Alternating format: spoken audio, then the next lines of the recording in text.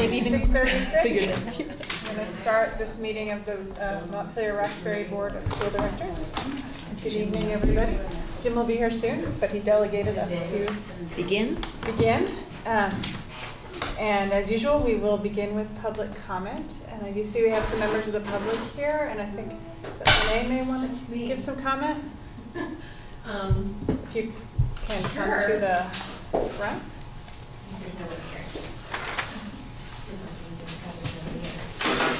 Here. You should sit down right there, or you can stand. So I'm the president of the parents group at the middle school.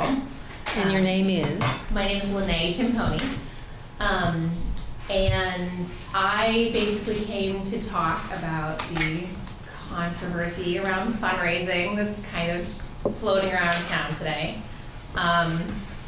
As the parents group president, we met for several months to plan and did our best to find a fundraiser that included local businesses and kind of ticked all the boxes for our community.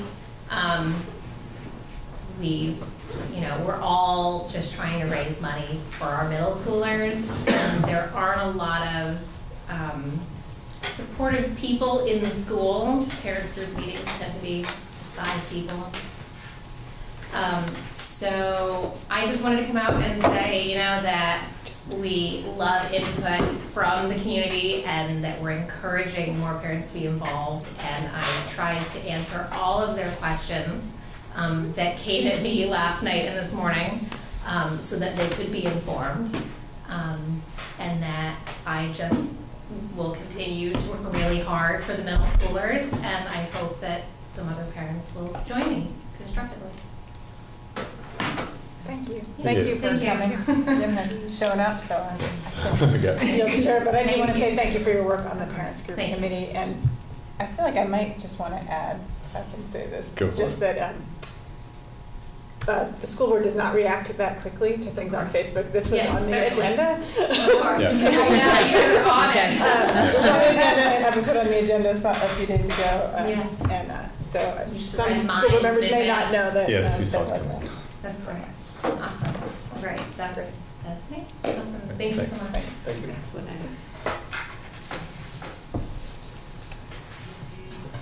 Anyone else for public comment?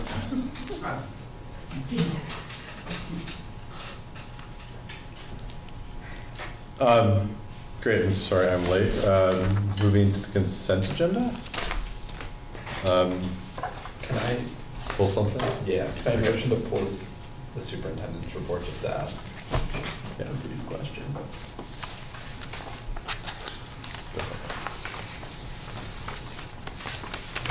Make a motion to approve it. Yeah, with that. I make a motion to approve the consent agenda with the exception of the superintendent's report. Have a second? I'll second. All in favor? Aye. You opposed? Great. All yours. Thank you. We don't need to address this right now, but I just thought since there was mention of busing in here, and since busing was a big issue last year and a big budget issue, could we get an update on how, like I said, it's really early right now, but in the next month or so, could we get an update on how the busing situation has coalesced and, what's working, what's not working, what the orientation looks like? And I don't know if there's any brief updates now, but. Yeah, I mean, unless you want to speak now, my sense is that another 2 or 3 weeks might be helpful to really. More helpful than like just right now, maybe week. Coalescing as opposed to coalesce. Yes, yeah, I would agree with that statement, Jim, so articulately. I can speak to it briefly. I mean, this busing has been a significant change for our community, and with change comes understanding and time and bumps to iron out. Right now, the schedule is set. There's some things that were changed because of 2 reasons. One, because of the addition of middle school riders, as well as buses being consistently late last year, particularly in the weather. So the bus garage decided to move the timing forward a little bit to give them more time to get kids to school. And that's caused some consternation amongst particularly younger kid families, which is understandable. We gave the bus garage a 45-minute time period that we wanted kids on the bus, and they're doing the best they can to abide by that across the area. So we have a large area now that we're working with the addition of Roxbury to the Montpelier buses. So that was quite a feat for them to accomplish, and they have. We didn't want kids on the bus that long. Currently, I actually have a meeting that was just set tomorrow because there is a large challenge as to how to pick up and drop off middle schoolers in a city that does not have a school building built or a parking lot built to drop off and pick up middle schoolers safely to the buses, to the community, to the traffic flow, to all of that. And we did debate lots of different ways to do it. We chose on one, and people aren't happy with the way we chose it. So I do have a meeting tomorrow with Pam and Aunt Ryan, Stacy from the bus garage,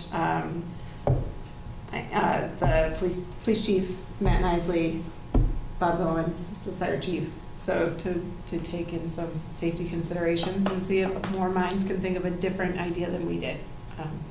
I'm not hopeful in that take, but we do have that meeting set It for may be tomorrow. one of the reasons we never bused middle schoolers before. It's definitely something that was not anticipated. The U32 bus drops off near the middle school. And I think they pick up and drop off near the middle school. I think they stop in the middle of the roundabout and let kids. We have 6 buses. So 6 buses would fill that roundabout right up. Yeah, that would They would block have- traffic in they would have to several matter. directions. Yeah, exactly. So it's, you know, we've debated all these different ideas. So we're going to get more of the leaders in the community around the table tomorrow to see if they can think through other ideas that we haven't thought through. 6 buses, We have 6 buses. loading and unloading at the same time. Yeah, Yeah. ideally, because that's the fastest. Right. If we were to move up to Main Street and do it right in front, not only do we have lots of experiences from our own vans as well as the bus company that things get clipped very quickly and accidents happen very quickly because people don't want to wait. Yeah. The red lights would have to be flashing, so you're stopping traffic on Main Street, which is a very busy road, 2 ways for the pickup and drop off, and the bus, only 2 buses can fit at a time there. So it'd be 2 buses, load them, move 2 more in, load them, move them. I was going to say, to line it up, you'd have to have no Yikes. parking forever. Yeah. So there's no ideal situation to this problem. So we're going to talk about it tomorrow and see if we can come to a better solution than what we have now. We can rearrange some of the timing at the elementary school so the buses get there, middle schoolers load right away. You know, there's no wait time, and see what happens. And did we go with 2 new buses? I know that's what was Yes. budgeted, but Yeah. we weren't certain. Yeah. I would make the statement too that everybody is working incredibly hard to make what is a hard situation the best it can possibly be. I would just want to make sure everybody, the bus garage is working very hard. Stacey Emerson spent her entire day in Montpelier doing our runs on her own in her car today to ensure that she made good decisions and safe decisions for kids. Like, everybody is working incredibly hard on this. And when you do something new, it does take time to work it out. Yeah. Do we know how many middle schoolers are actually riding the buses They're pretty full. of middle schoolers? No, of kids, so of our buses. Do I know exactly how many middle schoolers? No, we don't have that data just yet. But one of the things that we heard during the process of receiving community input was that we were likely to have an increase in elementary school students riding because people who were driving their elementary and middle school students were doing so because of that disparity in time. And so, When the middle schooler can ride, Or- so can the yeah. elementary student. If every child on the route took the bus in the morning, in particular, each bus would have between 70 and 80 kids on it, which is a max capacity. That's a lot of kids. Yeah. Right.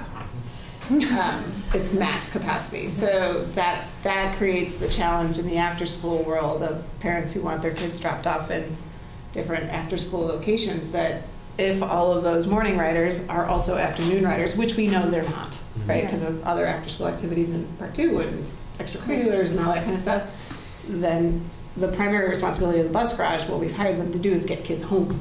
Right. So that's the primary responsibility, which is a change because before there was room, right? So we're working on collecting the data in the afternoon to find out just how many kids are on the buses and what is room. Which ones are fuller? Yeah. Well, thank you, everybody. Everybody is working incredibly hard on this. For sure.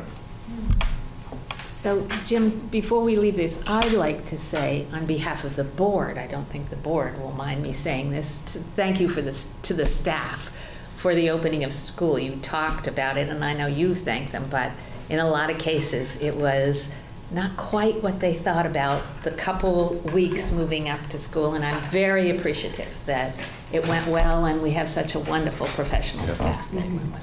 They were very flexible. Everything got done. Done-ish. Mostly. Mostly. Almost. As Andrew will speak to in a bit. Should we approve the superintendent's report? Is that something that actually needs to be approved? Superintendent's report? It's on the agenda to approve, so I would approve it. I would make a motion to approve it by itself, yeah. Second it. All in favor? Aye. Any opposed? Great. Andrew, construction review.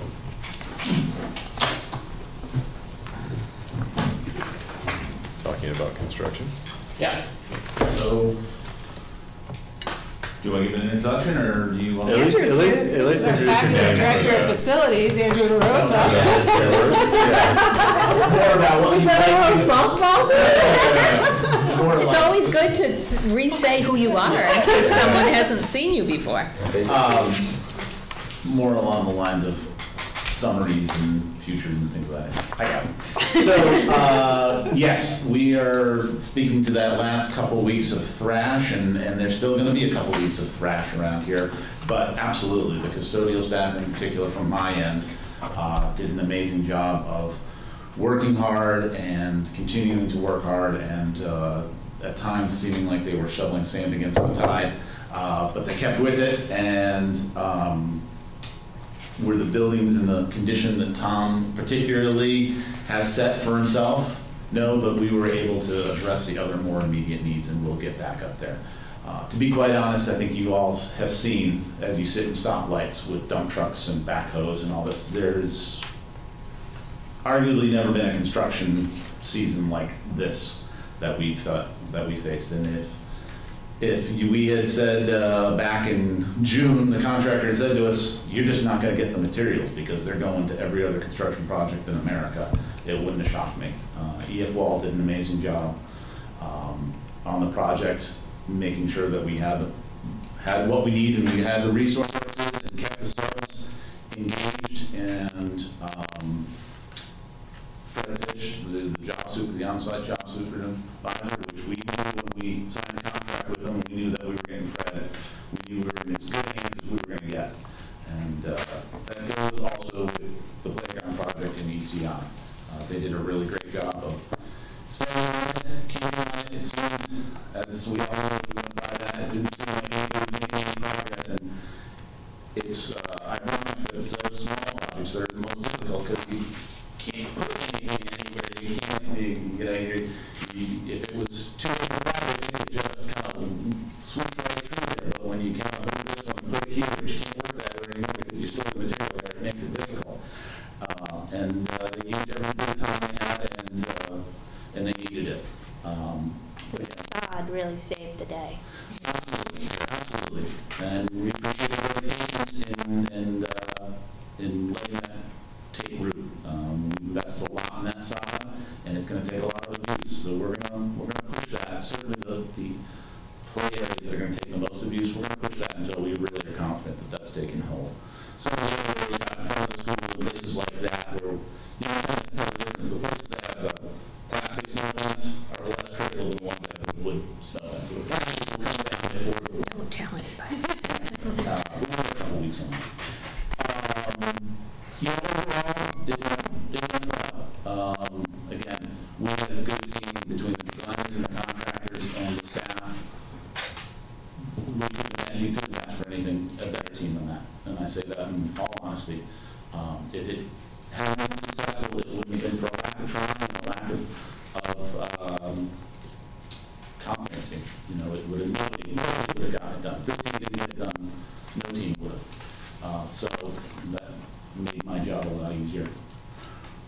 I'm going to go quickly through the projects just so you guys have a sense of where we're at and what we did.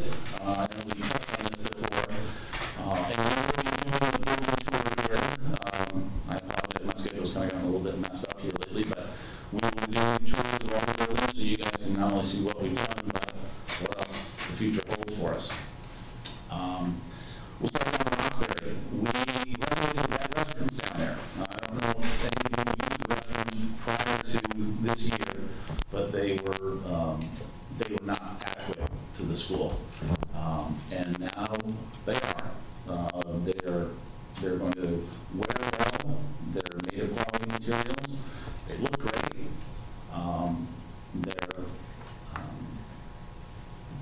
They're going to last the school a long time. They're going to last the school a long time.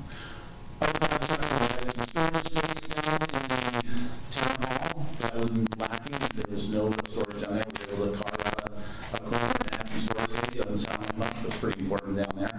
We also replaced the front doors to the town hall. The old ones didn't latch. Even if you didn't latch and you gave them a big yank, they often didn't latch. So now the building's actually secure with that. New, brand new custom doors.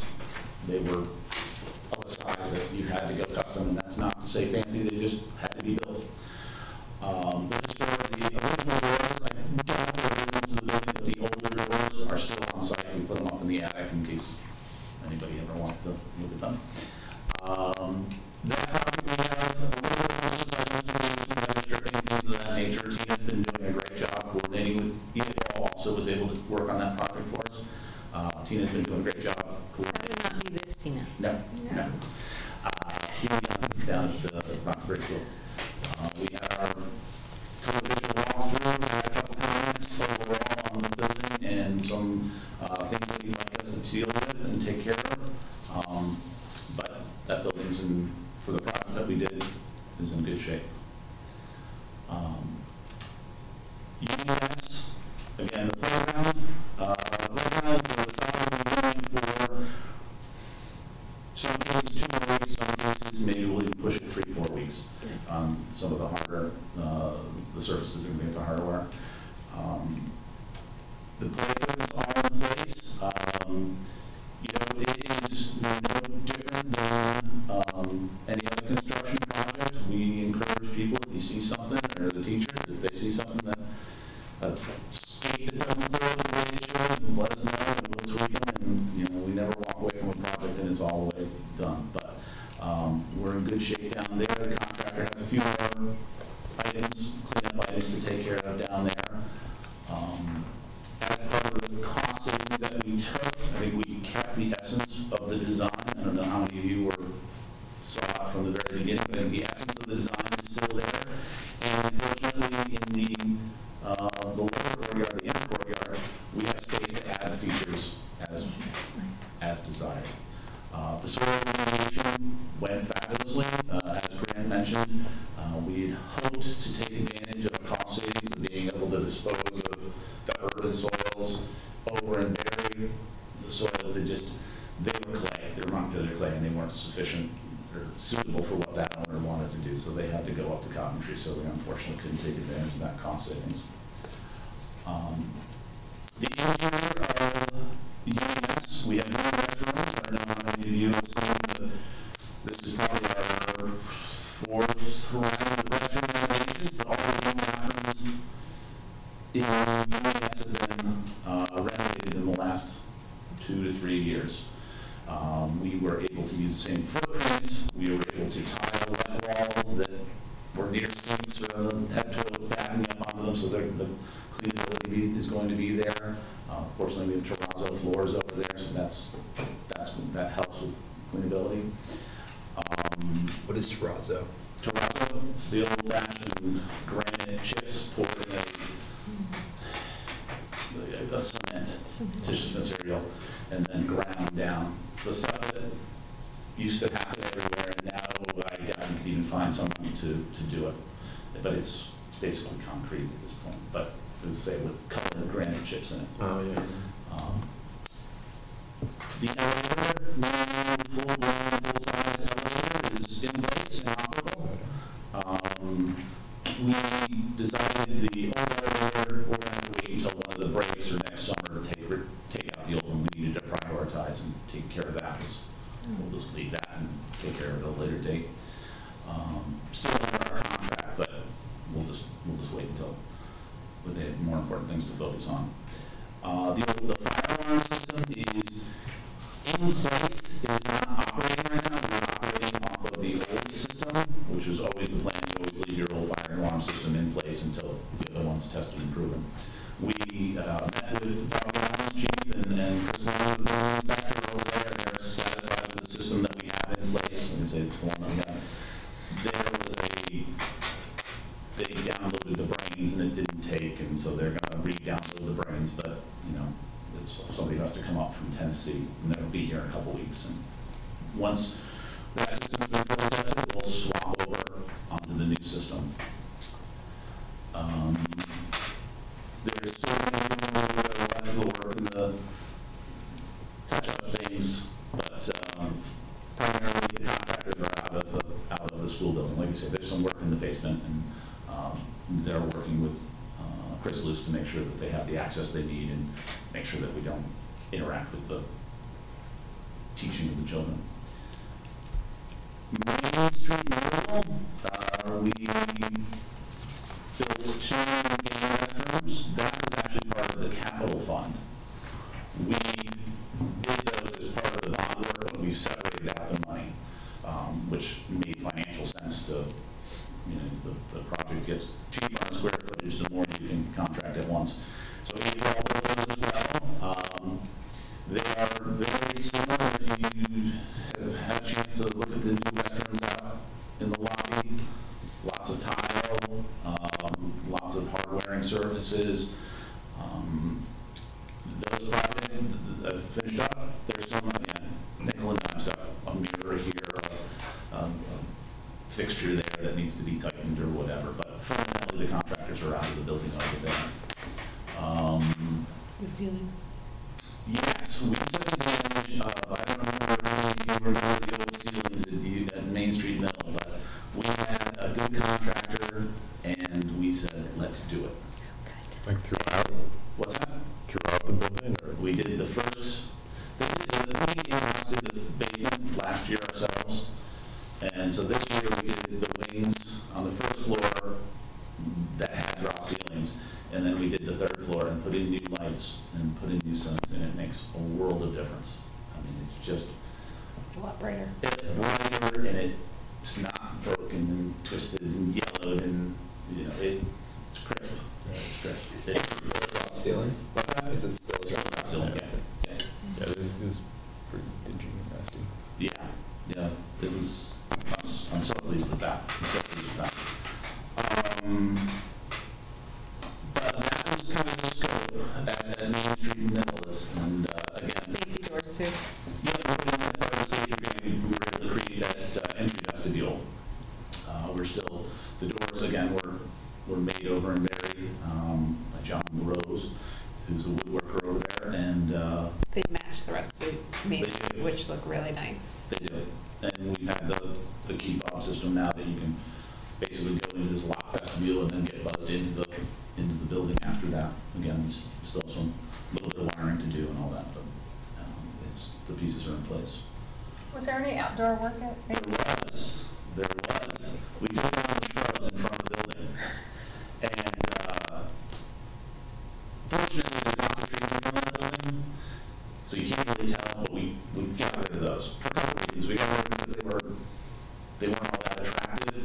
They were hiding the building. And it's not great to have trees right up against your building, you know, traps moisture and things of that nature. So if there's trees out in front right there, the building would really pop. But it's still an improvement. I believe it's an improvement. We also took down when we did UBS, we took down a lot of the trees in front of UBS to let that building stand out, go back to its former glory. Speaking of trees, new trees take a lot of water, so we have a system to keep these trees alive? We do. As part of our there's a maintenance portion of, there's a 90-day maintenance as well as a year warranty on all plantings that we have as part of the UES project. And I think last time you were here, you mentioned new signs for the buildings. I think that's something we should definitely look into. The sign in UES is old and starting to rot. There is no sign at Main Street Middle, and we've got that sort of roller placard thing. We Reading my least favorite thing. What, the little, like, Yeah. in front with the Yeah. removable letters? Yeah. Yeah, we can do better than that. Here in high school, we have covered the rooms with the same system we used here on this last summer. The auditorium has a new air handling system that we're still need to balance, but that's in place. We have a new sound system there. We have a new lighting system. One of the things that we were able to do was, and these sound like little things, but they're kind of important. So we have side house lights that came down, and someone has to get up on a 30-foot ladder and yank these things around. And God bless whoever did it, because I wouldn't do it. Play with two very small children. And change the gels and do all that. We now have 3 lamps each side, LED adjustable lights that they can now, from the desk, adjust what they need to do, get them set, and never have to, I shouldn't say never, but you only, the need to get up that high is once every however many years when you want to do something above and beyond what's there, but we should be able to handle everything from the desktop, which is huge, We have stage lighting, we have the fire truck curtains coming, the side curtains are coming, the shades for the windows are coming, they're all Chairs. What's that, yeah? Padded chairs. Yeah, we refurbished the chairs, which was a remarkable thing to watch. These 3 or 4 gentlemen who had to be, the young gentleman had to be 65, and they came in and they were machines, and they came in and they pulled it all out, and one guy was much ahead, and then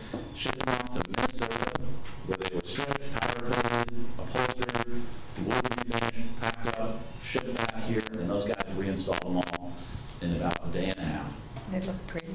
And they go all over the world. It's amazing operation. They go all over the world to do this.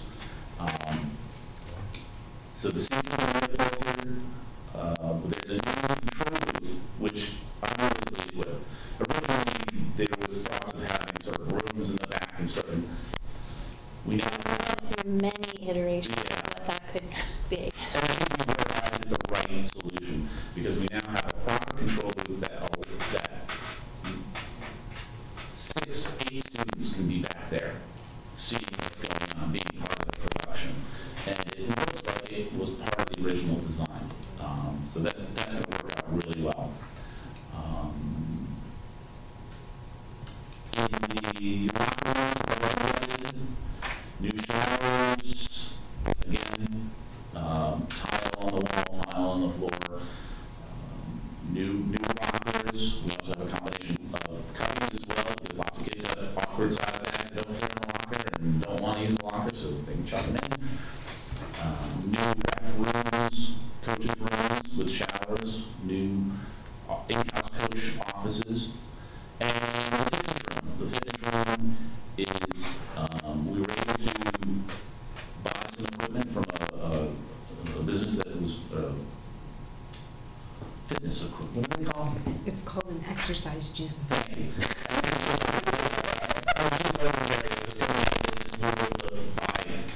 Equipment as part of it. So we actually have there's some pieces of equipment in there that we need to sort of decide what we're going to keep and where we're going to put it and where we're going to store the stuff to roll back in.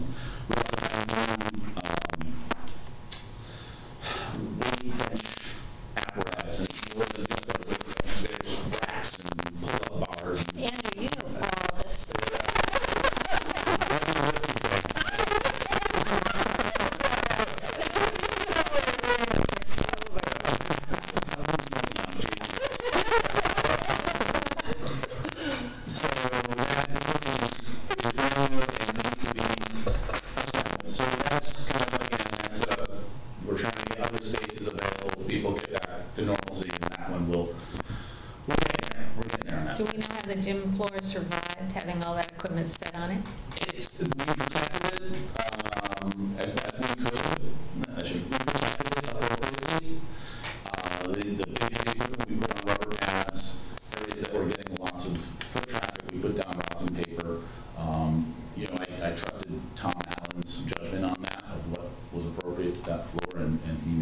they stayed on top of it.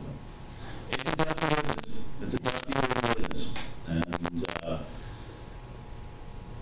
there's no way around it. There's no way around it. So long and short, it was, to me, it was very successful. The open construction area over at the UES for a year was a really scary thing. And the kids and the public did an amazing job staying out there. I mean, I figured we'd walk over there every day and see footprints through the snow. And people didn't really go over there, which was great. So, long and short, successful.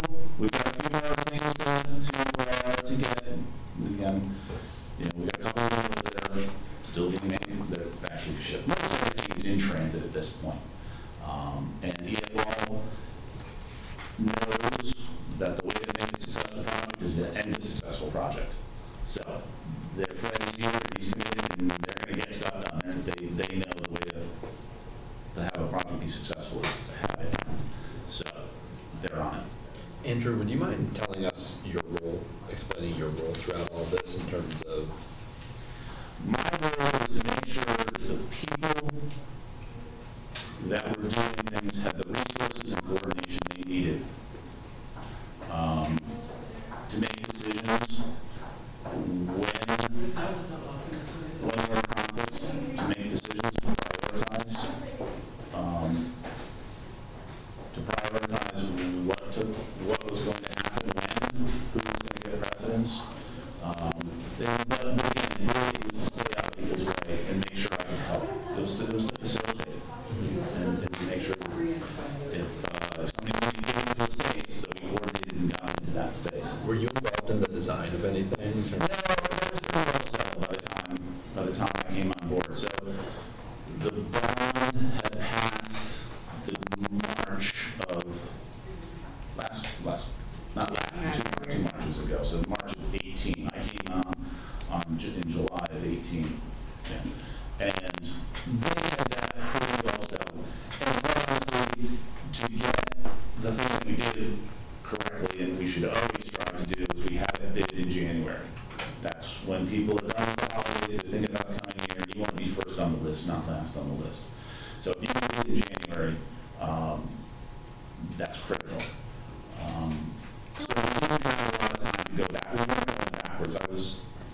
And also, they spent Tom Wood and the administration within the village, they spent a lot of time talking about what they needed, and it wasn't my job to go in there and raise questions on what they were. Obviously, I raised questions about the specific things that we were dealing with, but programmatically, like, well, we really want to put the fitness area over there, we should put it over here. There was no time for that, and I trusted that the process was a good one. There were a lot of contractors at Union. Who managed all that coming and going? That was all the fall. Oh, nice. That was all the fall. So EFL was essentially the on-site engineer for everything that was bonded? Contractor. And on-site contractor for everything that was bonded? Yes. That was the playground. ECI was the playground. So our Blackboard are the architects for the building projects, and SE Group out of Burlington was the playground. So EFL was the lead at Union on the inside things, but it would have been SE Group on the outside. Correct. ECI on the outside. ECI. And it was great. It was great having them available. And so every year we put together our budgets and the projects that we have every year that we want to do. And to have EFL available to us to say, hey, we're thinking about doing the ceilings, get us a price. And they were able to oversee that, so we were actually able to sort of get that work contracted for, not for free, but the coordination was for free almost, because they were here doing it. So. Well, as you said, in a small space with all those contractors coming and going. It's a hard. That week before school, there were painters standing on the shoulders of guns and, holding up the... It did make me crazy, but...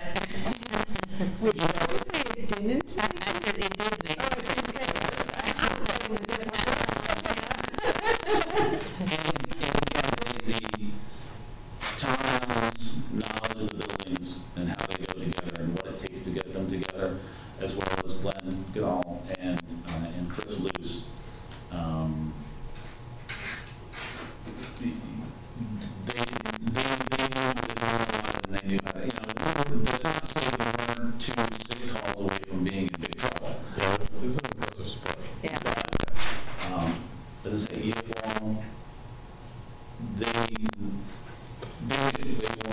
they kept us in track.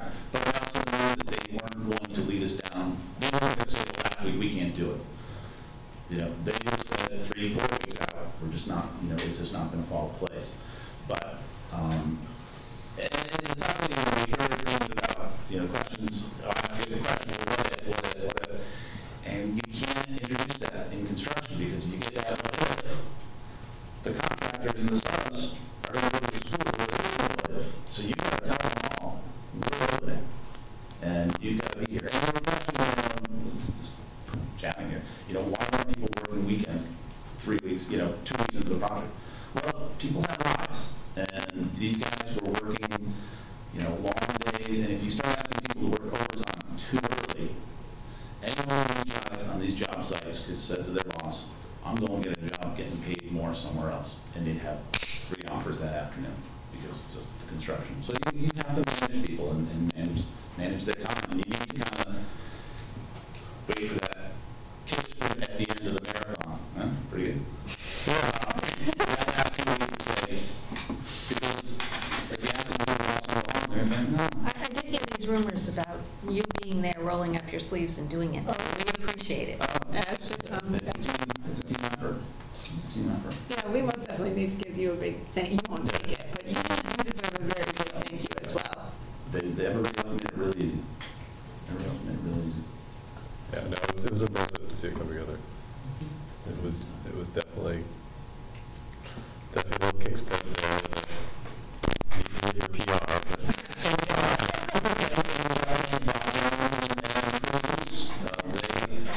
They supported the school. Their job is to make sure everybody's safe, and they never would have let us in those buildings if they didn't think they were safe. Yeah. But they were listening to fire alarms go off on Thursday night at 8 o'clock, and it was Bob who said, I think it's that one that's maybe wrong. Let's test that one. And sure enough, we got very fortunate on one of those occasions. So volunteers have been great, and they've been involved throughout the whole project. From the very first time we said, we're cording off that area, we're thinking about walking this door and sending people that way. What do you think? Is that going to work for you? And they came over and looked at stuff and said, yeah, that'll work, or can we send them that way? Great. So they've taken a pretty active role in the buildings, and it's great. They know the business better than I do. So every time going, you look at a building like this, you don't look at it, but you probably have 30 exterior doors in this building. That's a lot. That's a lot to figure out what gets a sign, what doesn't get a sign. Is everything working the way it's supposed to? You know, so anyway.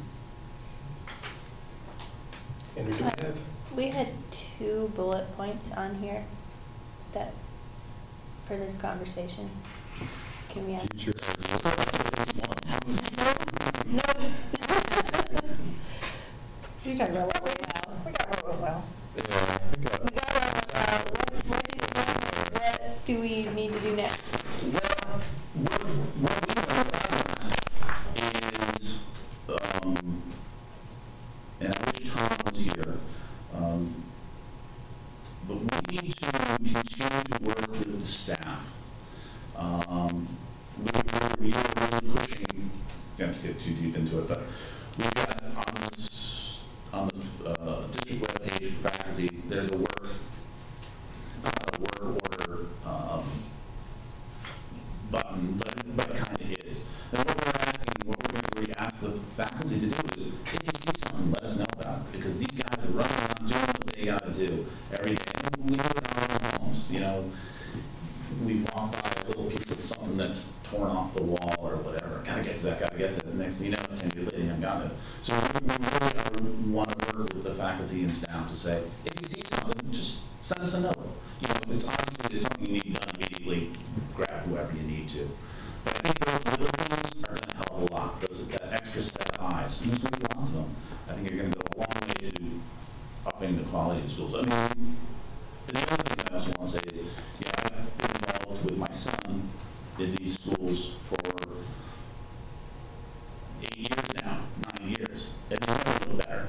And I think that's a testament to the school board of making sure that that's a priority. And I think they really have, they're about to That's a crest where we're really going to start to make real improvements. But the foundation is there for sure. You know, we've got some of that heavy lifting out of the way, so we're really going to be able to see results since the infrastructure is taken care of. That is it. We need to do a better job of working with the teachers, just like with the students, at the worst time of the year, saying to them, it's going to be in June, and nobody's going to want to do it. But part of what we need to do is that when the teachers come back and the custodial staff is trying to get things back together, and this was a really bad year, that maybe we can have some of that work done earlier in the season, and that's a lot to ask of the faculty at the end of the year. Last thing in the world they're doing is thinking about the start of the next school year. But I think we can get an earlier jump on things. Not really has been, and hopefully next year, was that our custodial staff, we need to give them a little bit of a break. They're working all summer long. And this was a really bad year. Last year was a tough year as well. But ideally, I'd like to be able to give these guys a break. So in August, they can take a couple weeks, so they come back to school recharged as the kids and the faculty and the staff. I think we can do it, but it means taking some of the burden off of them. Maybe scheduling times for like a classroom walkthrough throughout the year.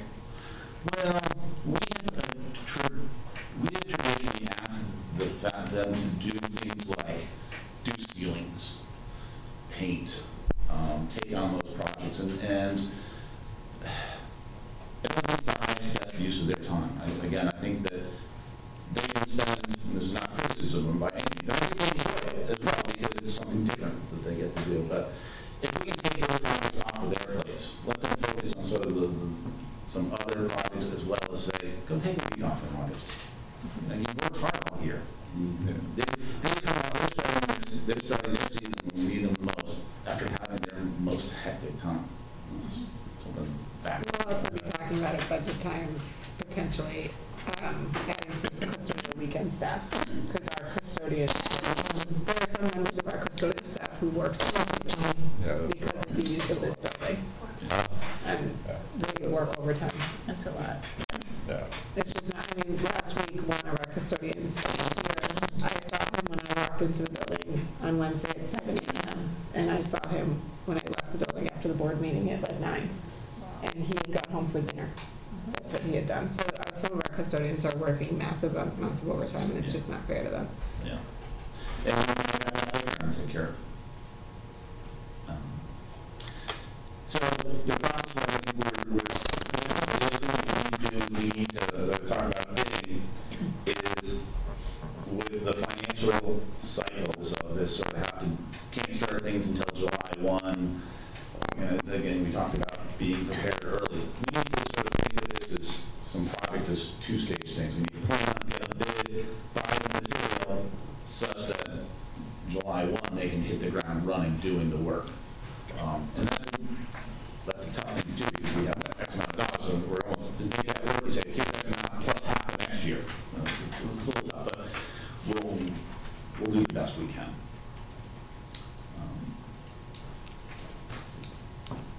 Great. Well, I think it's a great job putting everything together. And also, yeah, I think so. I thank the community too. They supported these projects. It was not a small chunk of change, and it's great to see them come to fruition. The other thing I will say here is that what we should continue to do is hire the right people to do the right jobs. You know, if we need an engineer to do the project, we get an engineer. If we need a testing company, we get the testing company. We don't, you know, saving nickels and, or save, whatever the expression is, you know, saving nickels to spend dimes kind of thing. We should do that. Thanks, Andrew. Thank you. Yeah, thank you.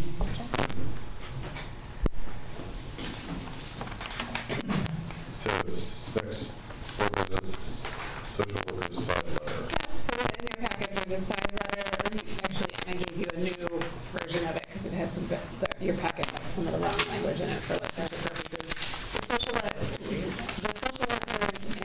teachers union have came to me with a similar side that nurses had before we negotiated last year, because they have additional requirements in order to keep their license that are very similar to the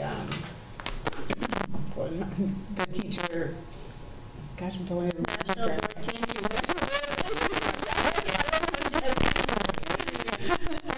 very similar as the board granted the nurses the side letter, they asked for a side letter, to which I am in agreement with them and the union is in agreement with them. So that is presented to the board to see if you are in agreement as well for our social workers. Sounds fair. Yep, I don't see any Does it problems. have any ramifications? Other than, I mean, they would get a pay increase. Libby, would you mind telling people why you're in support of it? I think that they make a good argument in that the additional expectations for teachers to qualify for that extra differential, they have to do very similar work to that. And just because there's in social work and not education shouldn't mean that they don't get that differential. They have to have it in order to be the stature that our social workers are. They don't have to have it to be a social worker. It's not a license requirement, but they have to have it to be what they're doing now. That's what I was going to say. National board certification is a choice. Yes, second licensure is a choice for them. And you believe it's representative of comparable quality? Yes. Yep. So if you're in agreement, All those in favor for approving the side, or a motion to approve the side letter? I'll move that we approve the side letter agreement for the social workers. Second. All those in favor? Aye. For myself. Any opposed? Great, and then our final bit is fundraising discussion. This has been relatively active in the ether. Bridget, do you want to maybe Sure, I can talk a little bit. happy to as well? So,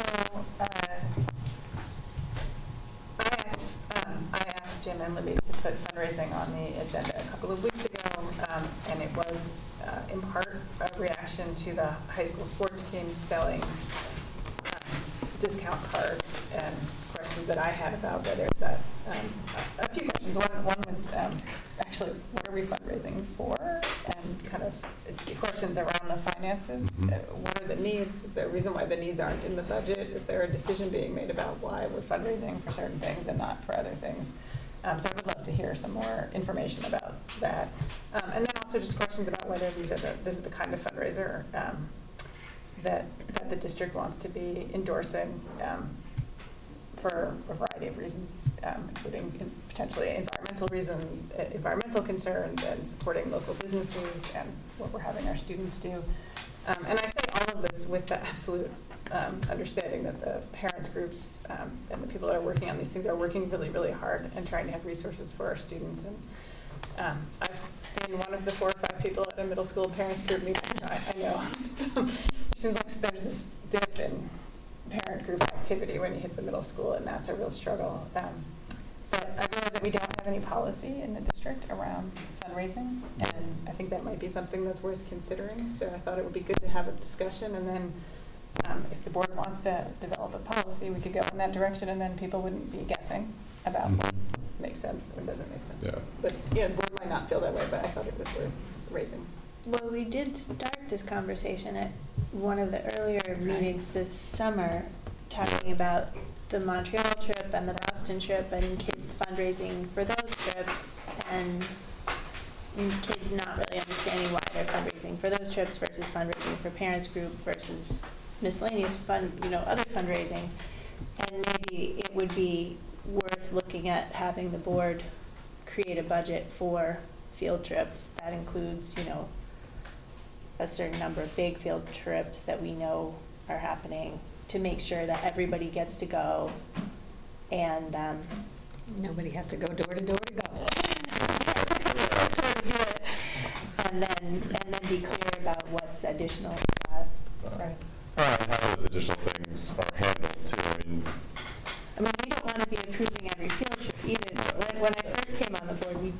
have to approve field trips under certain circumstances, and it was really unclear as to the basis for that, or we chose that. I was going to say, what I was too is that for certain activities that kind of are supporting certain extracurricular activities in particular, where there kind of should be an ability of students to participate, and the extra thing becomes either there's a lot of pressure directly or indirectly to participate in some of the fundraising for the extra activities where that pressure should not exist. And I don't always do this, I have to say, but since I've been interested in the issue, I think I read most of the discussion on one of the social media pieces around this particular fundraiser that started yesterday, and a lot of people were raising questions about the cost of the Montreal trip and the cost of the Boston trip at the middle school, and how do those get paid for if families can't afford them. And I actually, even though my kid has been on those trips, I'm not entirely sure that I understand the mechanisms that are in place to make sure that That's what I was going to ask. You asked at the beginning, I'd like sort of a recap of who determines what the money for boosters goes to at the high school, or who determines if they raise money at the middle school, what happens to that? Do we have any sort of could we have an explanation of that? So you're asking about two different things. Okay. One, right, so parents groups at the middle school typically, and correct me if I'm wrong, teachers will make a request for money from parents groups at the middle school or elementary school or here at the high school for things outside the box. So it could be authors' visits. I was just in the office yesterday at UES, and they were talking about a musician and asking the parents group to pay for a rotating or a musician educator to come in. So that kind of piece. The sports fundraising, I asked Matt Link about this today because I assumed, Tina, Muncie, you would ask this question. Either you or Andrew.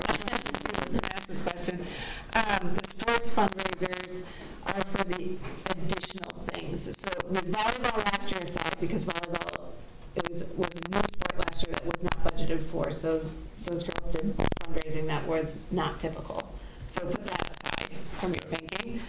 But like when the soccer team, for instance, does fundraising, the school budget pays for their uniforms and transportation and that kind of thing. But if the whole team wants a rain warm-up outfit that has Montpelier, so like that's something that the kids are going to keep that has their name on it, it's something additional to what we provide the team, then they fundraise for that, right? They're going to keep that. It's not going to stay in the coffers of the school, Montpelier High School. The kids are going to keep that. Sometimes with the boosters, if they pay for something that's additional, like let's say we want our fall sports teams to have rain gear. Without their names on it. Without their names on it, just as Montpelier High School soccer, then if the boosters pay for it, then that does become the high school's possession and kids use them every year, is my understanding of the process. So it's a different piece of the puzzle for why different people fundraise. So those are two, but then if a 6th grade class wants to go to Montreal, the 6th grade class raises money. Is that not correct? The PTA does not give it to them. Well, often what happens is the kids in the class will fundraise. So let's say the 6th grade class wants to go and it costs $5,000. Right. Maybe the kids go door to door. They manage to come up with $500.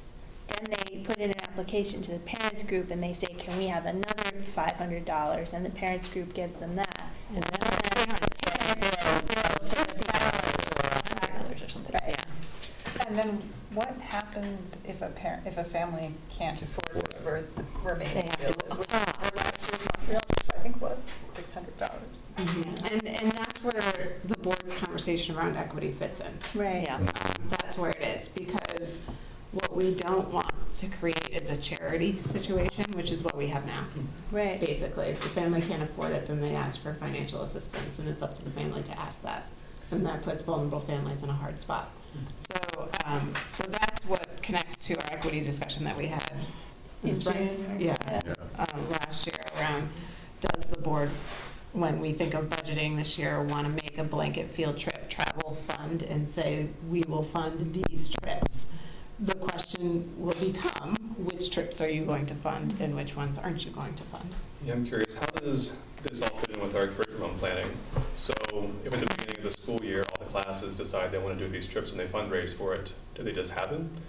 Or do we, as the administration, do they choose these are the primary trips that will benefit our students the most in these ages with these experiences, and these are the ones the district supports? And I think you get different answers if you ask different people. So I think the teachers would say their curricular focus. We've never had a curriculum formalized, so it'd be a hard sell for me to answer that way.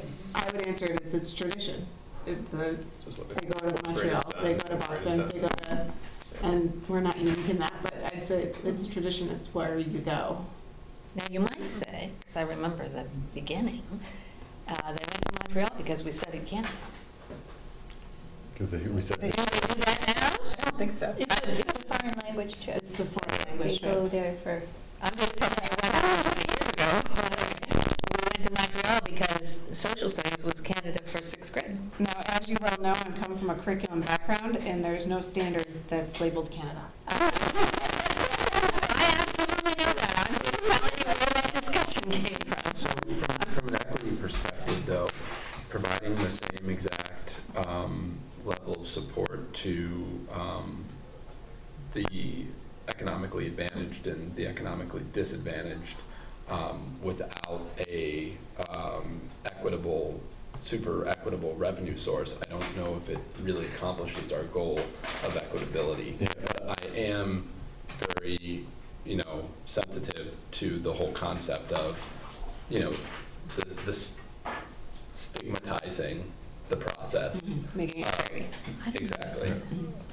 Andrew, he's saying if you give money to people who don't need it, that's not the same as equity.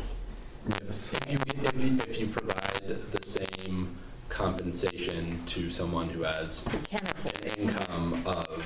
household income of $300,000 versus a household of $30,000, I don't see how that improves the equitability of the situation. That's public education. right, this is public education, and we do not care what your income is when we give you an English text or a social studies text. Yeah. We give it to you to use. Because it's part of the public pool that we have decided I would to get this. To Libby's, I would certainly like the discussion of, okay, I think we should have X number of field trips from K to 12 during the course of the year, and you can decide. Oh, thanks. We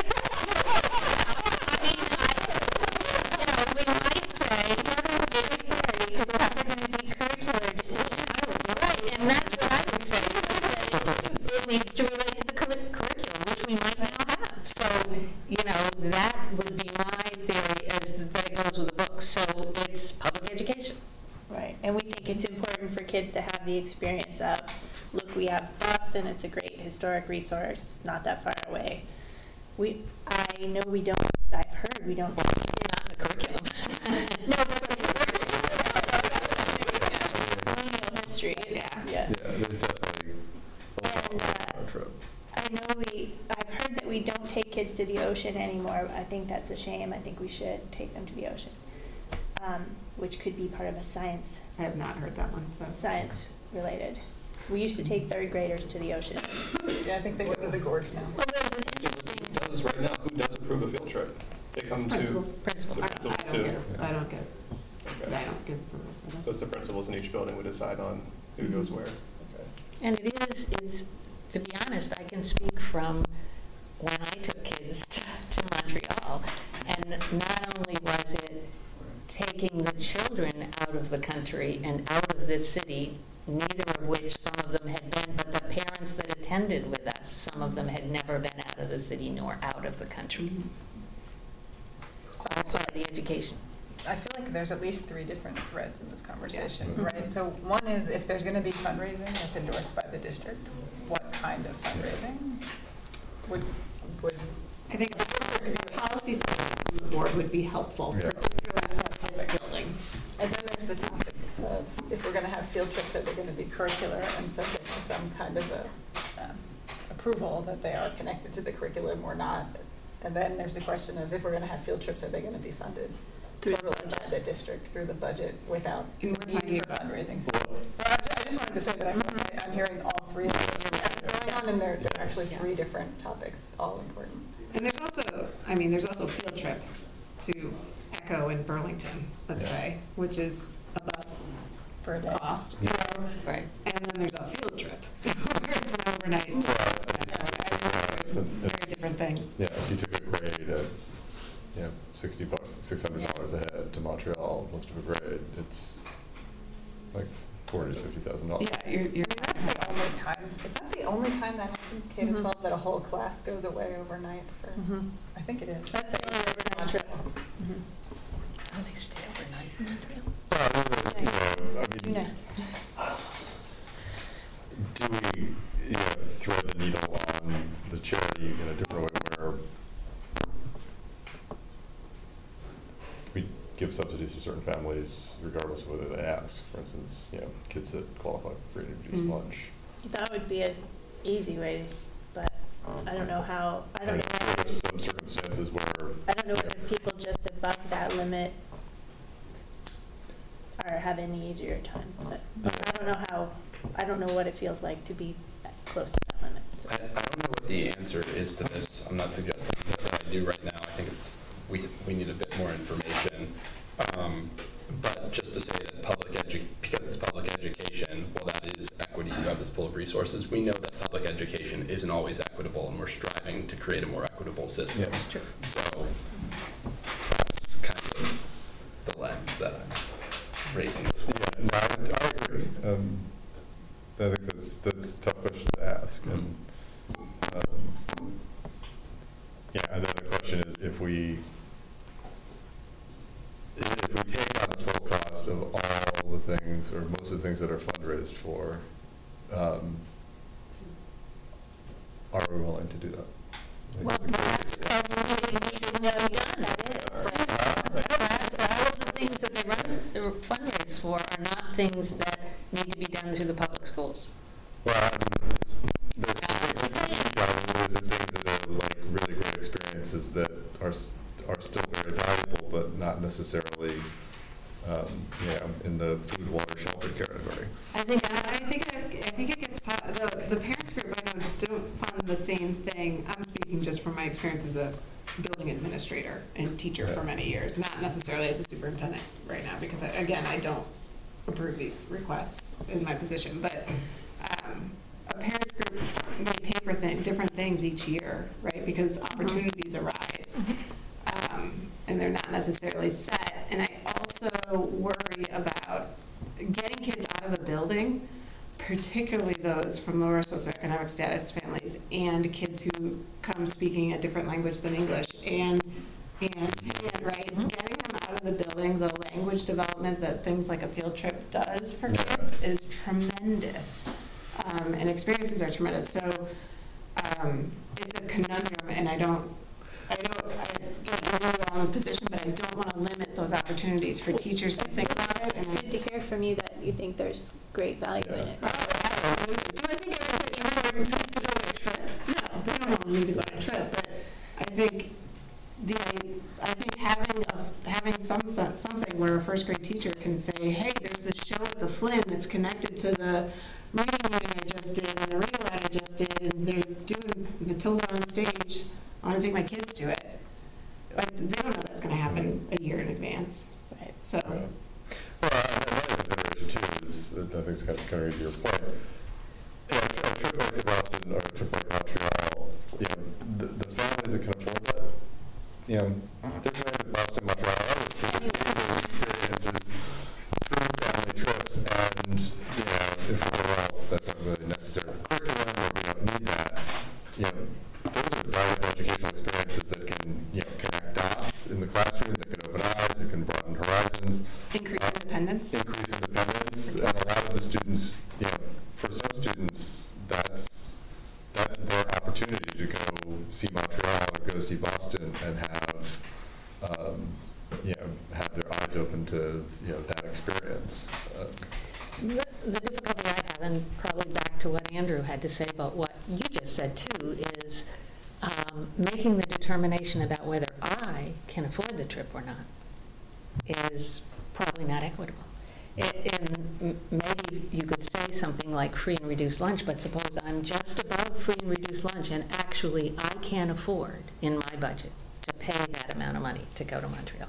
And by the way, right, my car just broke or something happened. And by the way, I'm not going to ask you, nor am I going to tell you, because I've always been able to pay for myself. I would add on to it, Tina, too, and now I take off my administrative hat. My personal sixth grader class is going to a camp, like a summer camp, but they do school things, right? It's not a choice. It's not a choice for us as parents. Right. And so we're getting a $263 bill for that. Now, my choices were I will work to fundraise and try to decrease my cost. I will ask for financial aid, or I will pay the full boat. You all keep me very busy as a superintendent. You all keep me very busy as a superintendent. So my box was checked with $263 grumbling, which I can afford. And I want my son to have that experience, but at the same time, I was like, this is not a choice for me. Right. So there's lots of different ways to look at it. That's what I'm saying, yeah. Could I also add just one thing from a completely different perspective? Isn't it also a good experience for kids to do the fundraising, to learn to be independent, to learn kind of the value of $1, and to have that kind of ownership? Like, I paid for this, I helped create this trip. And I do agree with, maybe there needs to be a policy about what that looks like, but I think it is a valuable experience for them. That's something Matt Link spoke about today, like if the soccer team wants to get their name on something, right, that they have to go out and they have to ask for it. They have to learn how to speak to strangers and politely and responsibly. As the devil's advocate, I'd say, however, if you were the parent, if I'm selling chocolate bars, and you're the parent that can take 3 boxes to the office with you and sell them in one day, and I, by the way, don't work at a business that I could take any of those boxes and sell them at, the children gain different things from that. I'm just telling you what does happen.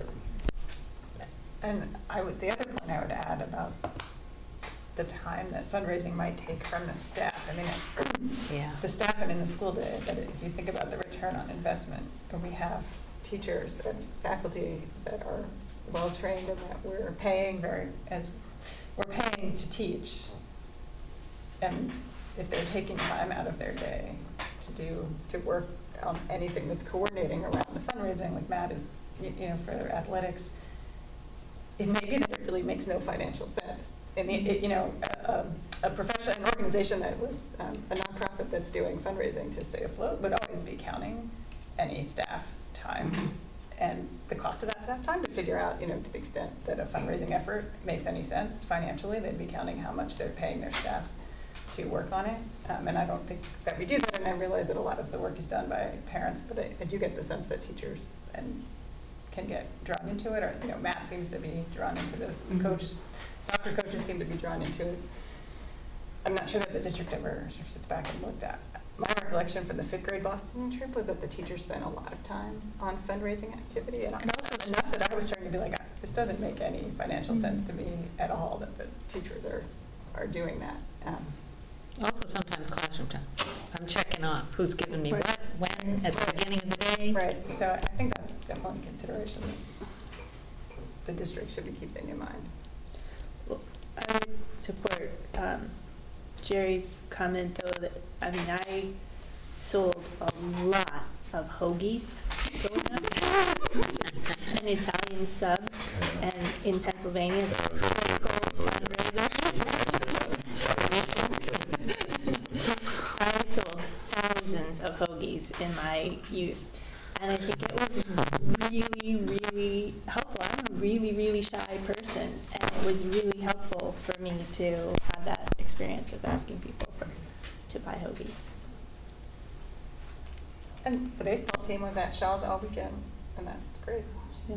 They were at Shaw's selling to go on their spring break trip. Right, and I think that's where the district can, as I was saying to Jim at a meeting we had, the district can use the help and support and guidance of the school board, and because because that trip in particular, right, there's been lots of requests to do fundraisers on campus, and Right.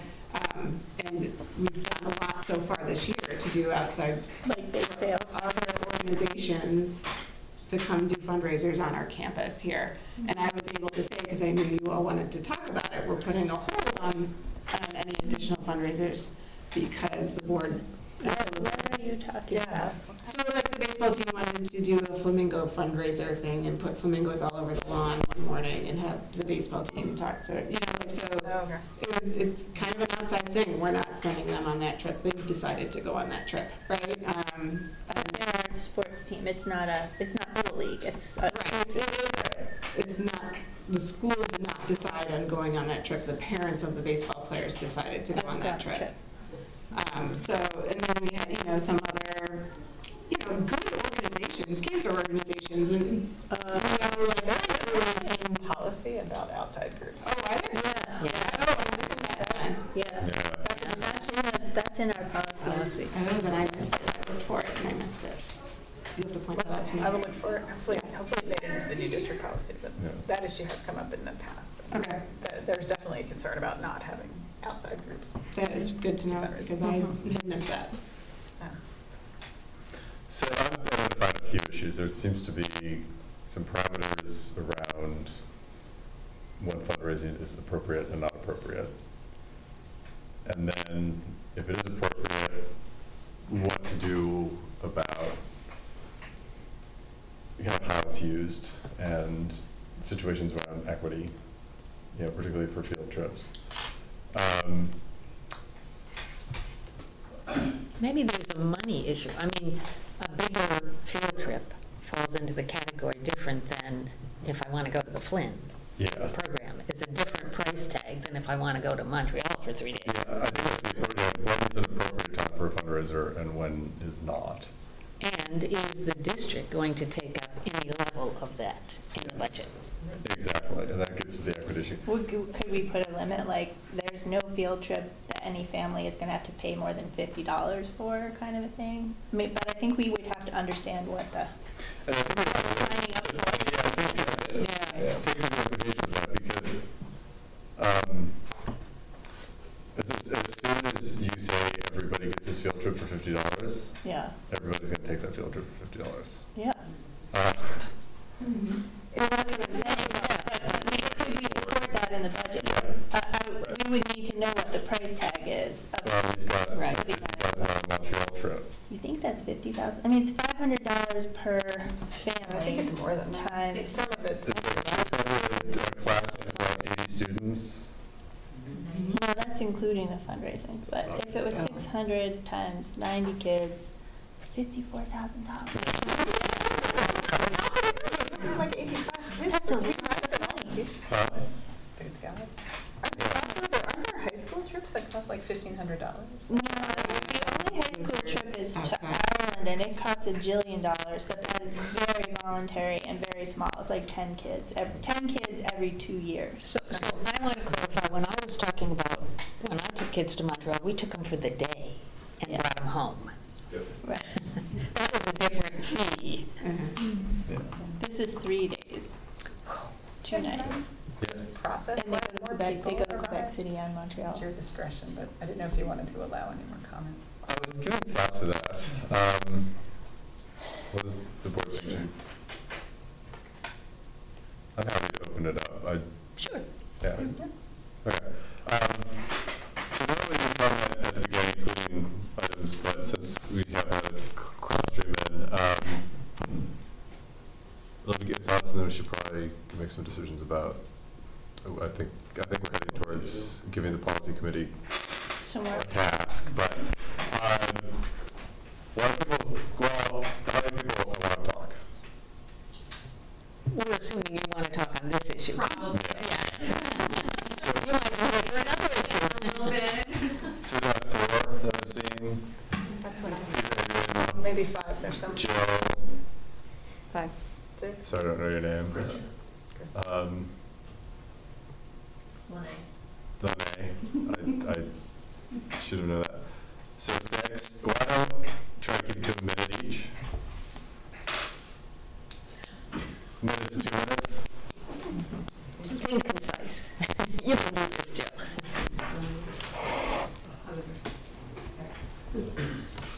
And please introduce yourself for the. Hello, my name is Adrian Gill, and hopefully I will help solve some of your conversations that you had tonight.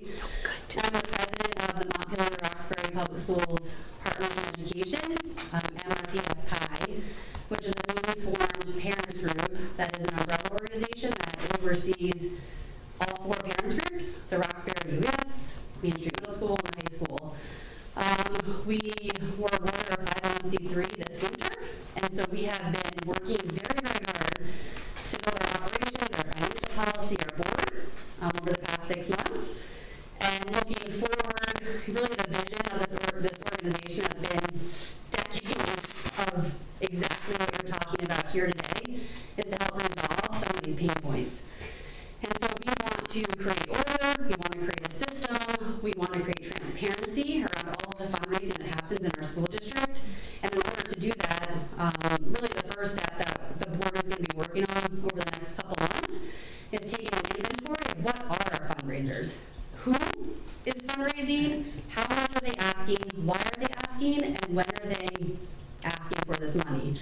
I'm hoping to reveal some themes, if we can pull some historical data and get a really good number to share with the board about what is the actual number that we're talking about here, because we can't just keep throwing darts at the wall. We have to have actual data before we make some informed decisions.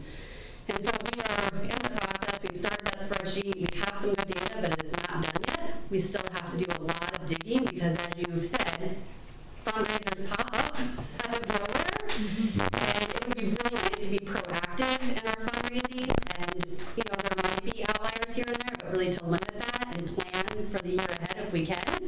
I don't know what the number is. Our goal is to, as I said, produce that and then really create the financial policies that we have transparency.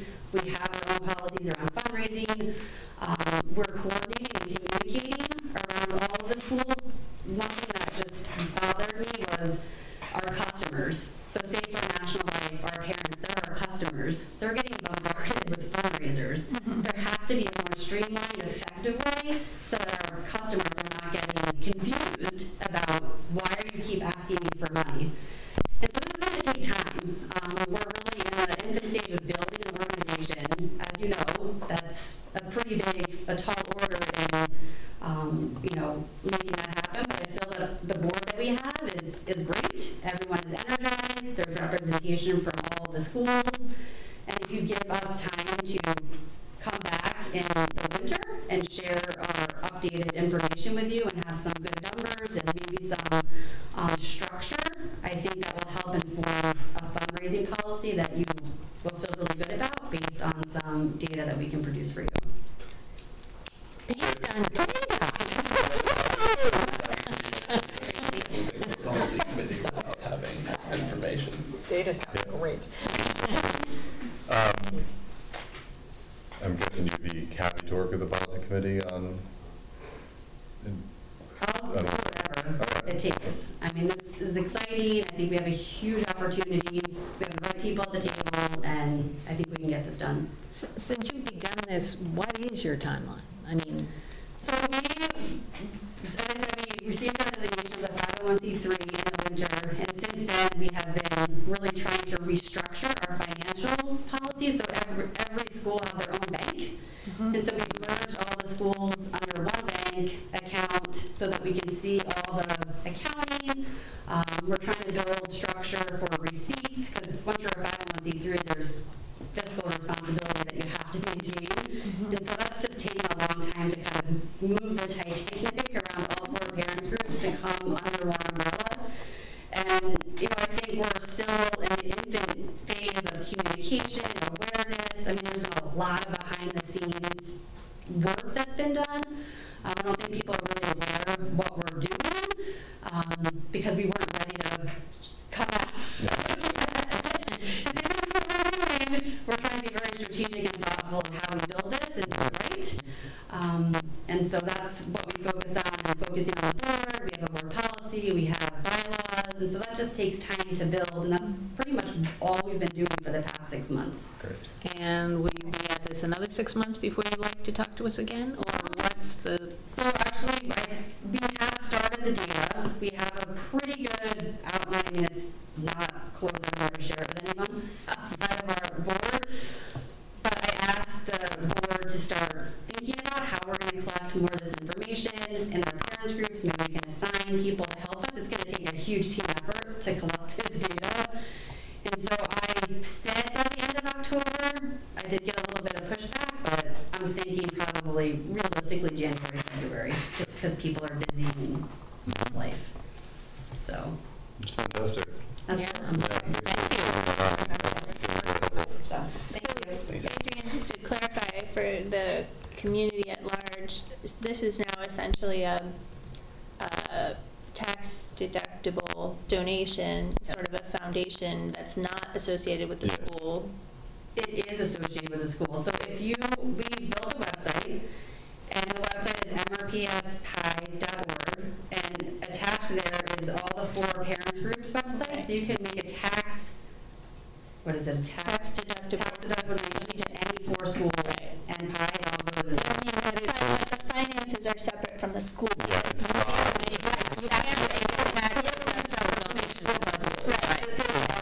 That has been a challenge in the past because you can't make it. The commingling of the parents group funds with the school budget funds has been tricky. So to have it a standalone thing that anyone can contribute to support the schools. Yes, and it's 100%. I mean, all of us are volunteers. Right. We're not paying this a salary. We don't have any overhead. So all the donations are 100% go right back to the schools, and it's a tax deductible donation. Great. They go back to the schools as a donation from the organization? That's part of our financial policy that we are working on. So I can't tell you exactly with clarity exactly how it's going to work, but each school is still able to fundraise. They have their autonomy to fundraise. They just have to follow the rules and regulations of our 501c3 and the policies that we create. And they can keep their money. We're just the oversight organization. Really fiscally, we have insurance, which was really a huge deal for the parents group. So we have insurance that covers all parents group events, and we're here to really coordinate and streamline the efforts of all the 4 parents groups. Eventually, we're not there yet. Could you repeat the actual name again? Sure. Well, it is officially MRPS, Partners in Education. Partners in Education. Or we would say MRPS PI. So we want that to become a household name. PI. There's my marketing. We're making the pie a little bigger. Thank you very much. Thank you. Next.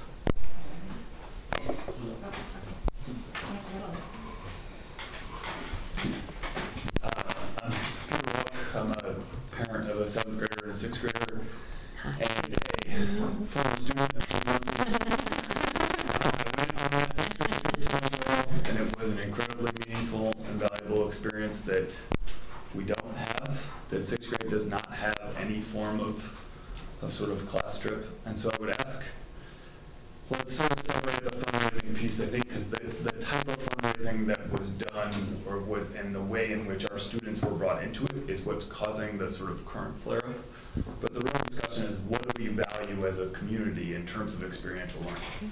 And what are we willing to say is part of the curriculum and how we're going to pay for it? That, to me, is the bigger question, so I'd ask you not to lose that focus. Right? When you think of the 3 things you were talking about, flip that around and start with the, what do we want to get out of this for our children? And then what portion of it are we okay with as the community paying for? That is a conversation that I think is kind of slipped to the side, and I want to make sure that that stays up front. We did fundraising back then too. We sold candy bars. I remember selling candy bars, but the trip was there and it was accessible to everybody, and I think that that is something that was lost. I also have unique perspective that my sister runs the Montreal trip, and I think she, if I can channel horribly, she helps run the Montreal trip. She's one of the teachers. She's fabulous. I don't disagree with that. They make it as accessible as they can for people to go and have this amazing experience, and you do have to sort of earn it and work for it.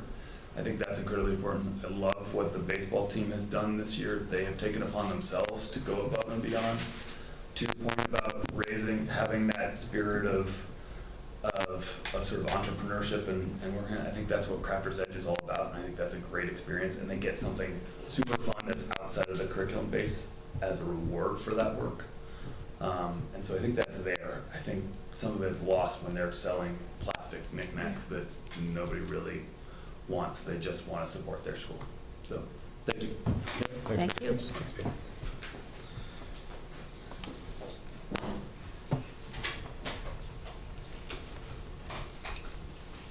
Hi again. Okay, I'm still a Nathan Pony. So I wanted to circle back around to earlier and also touch on some things Adrian said. The PIE organization is in its infancy. I've actually been helping the treasurer write the financial policies for it. So I was aware, and this fundraiser that has ruffled some feathers actually existed before PIE started meeting. So that's why there's maybe a disconnect between parents groups and the PIE organization, because unfortunately we signed a contract before we had any meetings. I happened to bring with me our treasurer's report from yesterday's parents group meeting. If you want to see what we've been funding, I can say that I know the Montreal trip ran 60 grand-ish. Boston was like 18. It was 182 per student for like 99 students. I think that those would be good to consider in terms of school budget related things.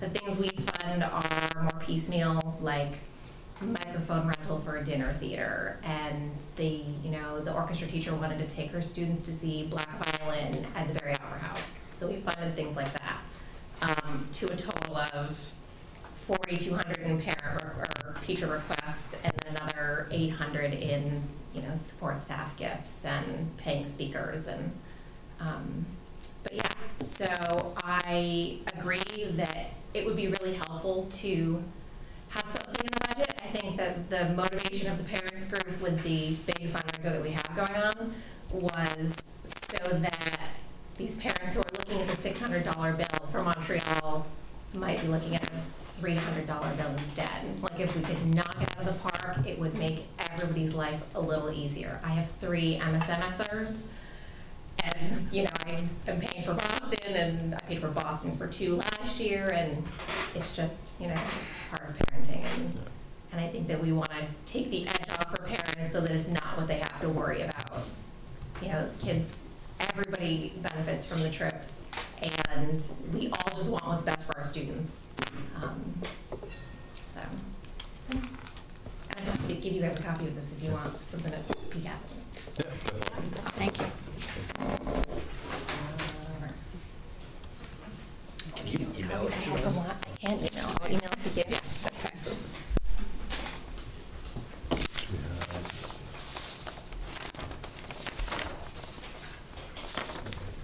Hi, everybody. Hi. My name is Jill Remick. I'm a parent of a 6th grader at Main Street Middle School, and I didn't plan on being here, and I had a few people who asked me to come because I had a very emotional evening last night that I wanted to share with you folks. When I was on the parents group at Union Elementary years ago, we made a very purposeful decision to stop doing Genevieve as a fundraiser, even though which was the crappy butter chocolates, things like that.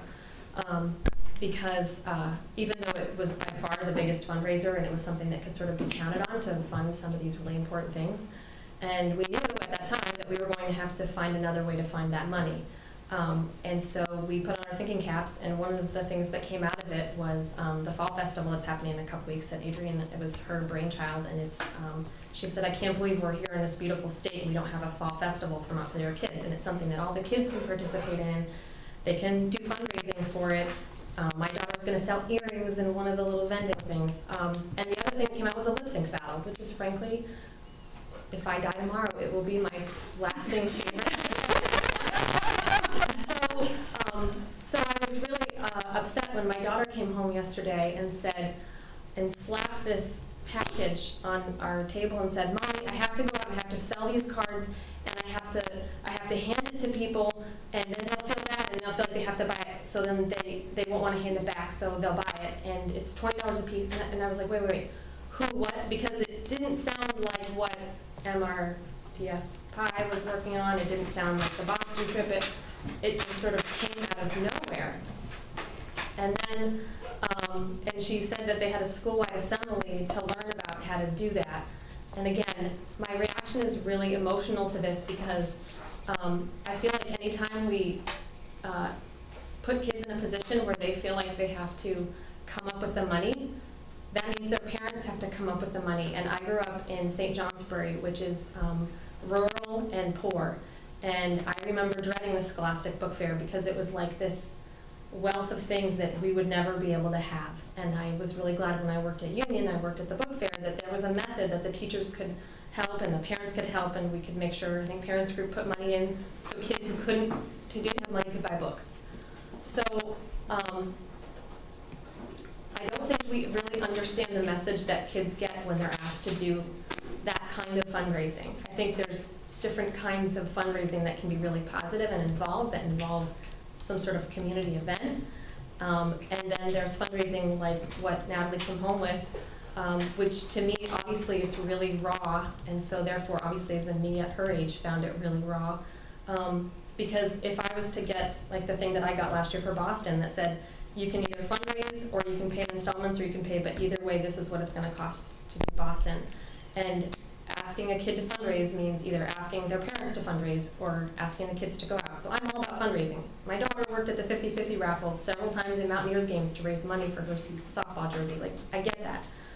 But it just felt like such a unhealthy delivery of the message to her, and I don't think we really understand. I'm so glad you folks were talking about equity, because even $50 is a lot for some people and can be prohibitive. And there were definitely kids in Natalie's class who didn't get to go on the 5th grade field trip, and I kind of wondered why. So I really appreciate that you're talking about equity and about ensuring that things that are valuable, like Boston, which frankly, I think she knows more about that period of history than I do because of that trip, are part of the curriculum. And then we can talk about other ways to fundraise, but those are, I think, the big things I wanted to see. So thank you very much. Thank you. Oh, and I wanted to apologize to Lene for the fact that I posted this on Facebook last night, and she had to deftly and professionally and calmly deflect a lot of other, not necessarily helpful commentary that came out of my post about that event. Okay, thanks. Facebook has done many mistakes. Can I respond? Like a quick 30-seconder? Yeah. Okay. Should I come up? Yeah. Okay.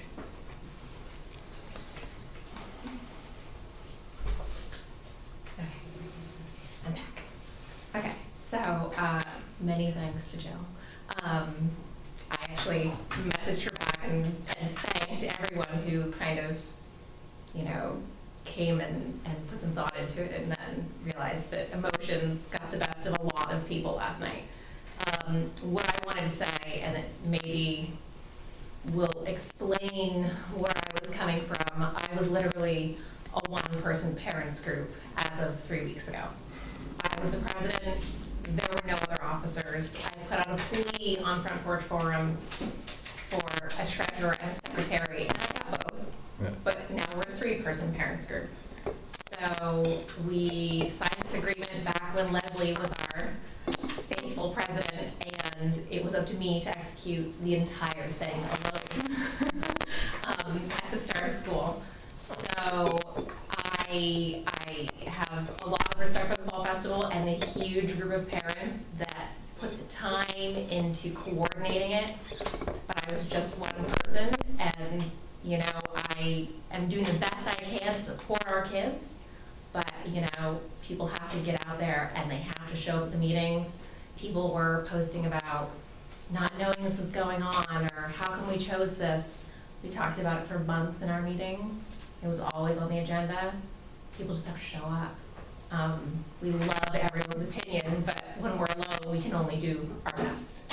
So, Yeah, well, thank you. yeah, thanks so much. To you and Leslie and everybody else who's done, everyone in the audience has done a great job of serving the schools, so we appreciate the time. There's still Marcus. Still. I'm just responding. Yes. I'm Christopher. Hi there. I commented a lot on Thursday. I'm sorry I didn't met in this way. That's okay. I would like to volunteer for your parents group now. Love to have you. So, just a couple of thoughts. I am a parent of a fifth grader, so I was working, volunteering at the elementary school until this year. Very much a supporter of fundraising, very much a supporter of all of these field trips. I went to Virginia's elementary school, Virginia Junior High School. I spent a lot of time fundraising, doing great community events way back in the 1980s.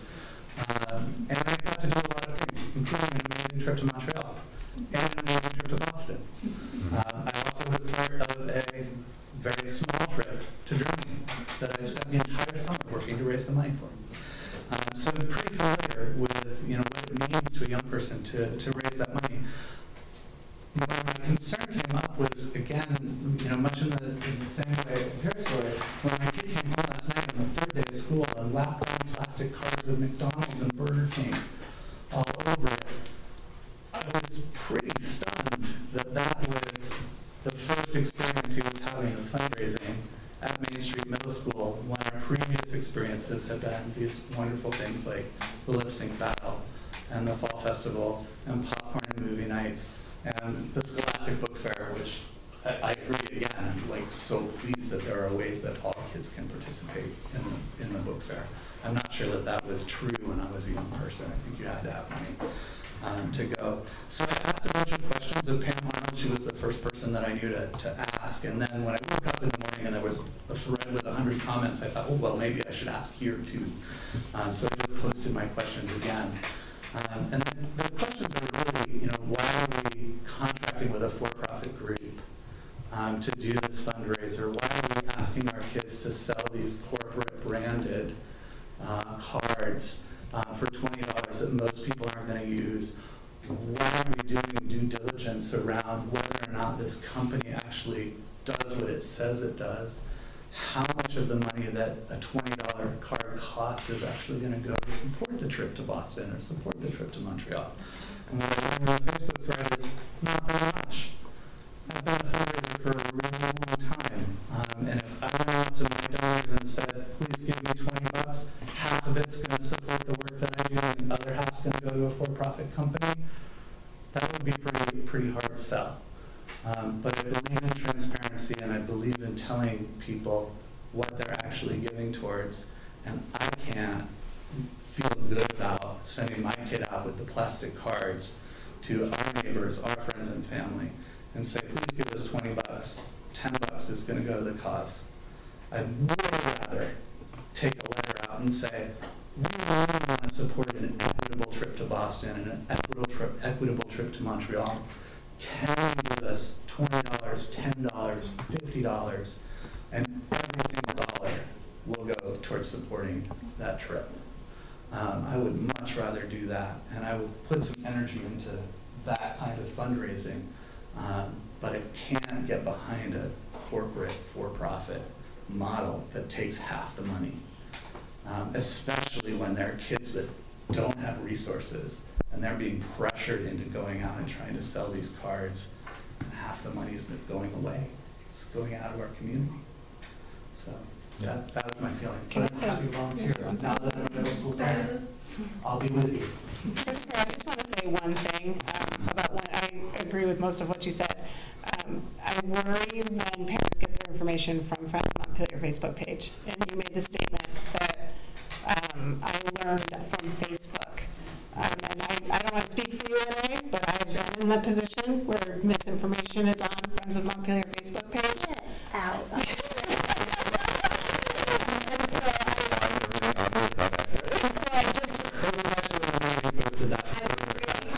To answer all the questions. Yeah, I know you did.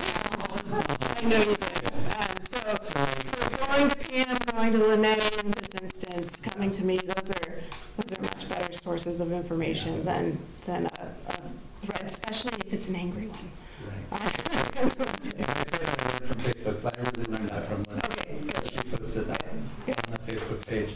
And I, absolutely agree that it's not the best way to meet somebody. It's a pretty terrible way to meet somebody. But thanks for having me. Thank you. Thank you. Thank you.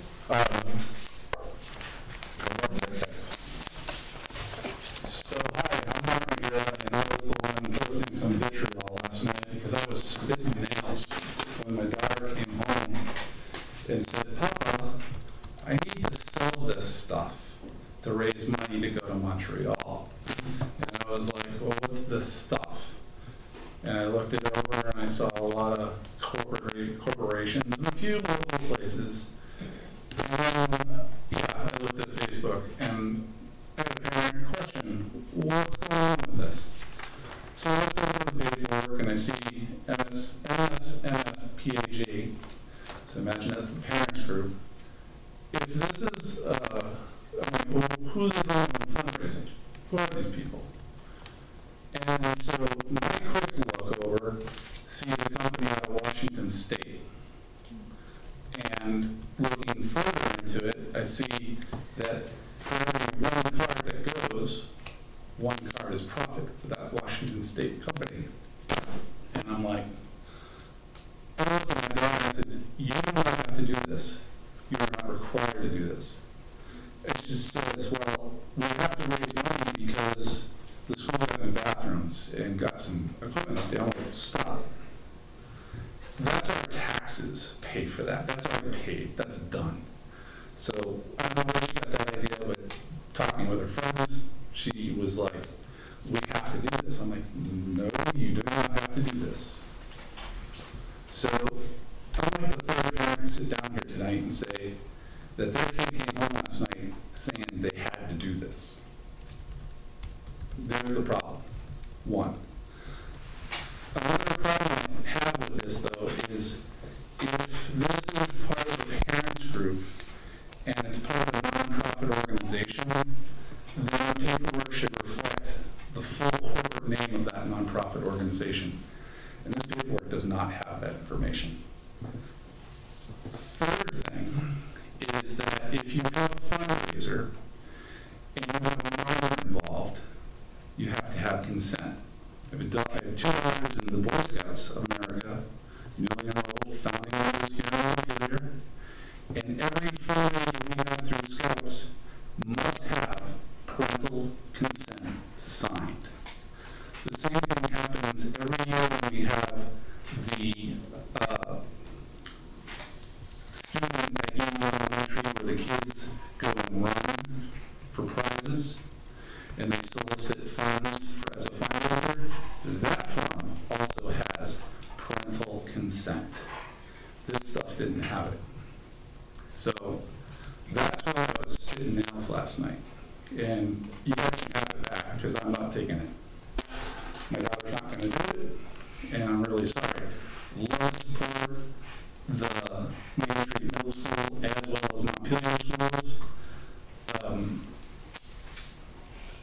But we've got to be smarter than this. And I'm all for bringing business into the line, outside money in for our communities. This is actually our earned money going back out. And that's what got me so upset about it. So thank you for your time. Thank you. Thank you.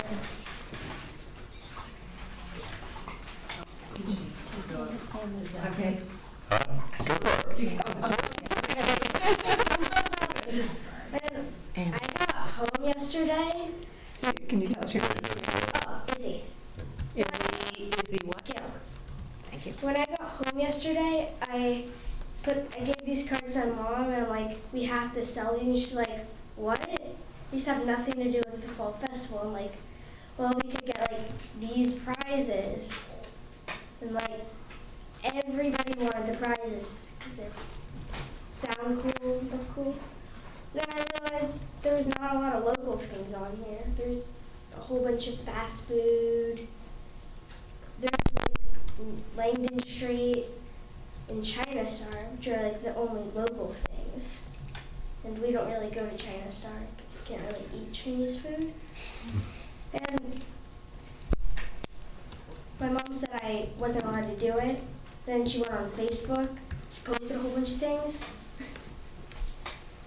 And Tell your mom to call me next time, okay? yeah.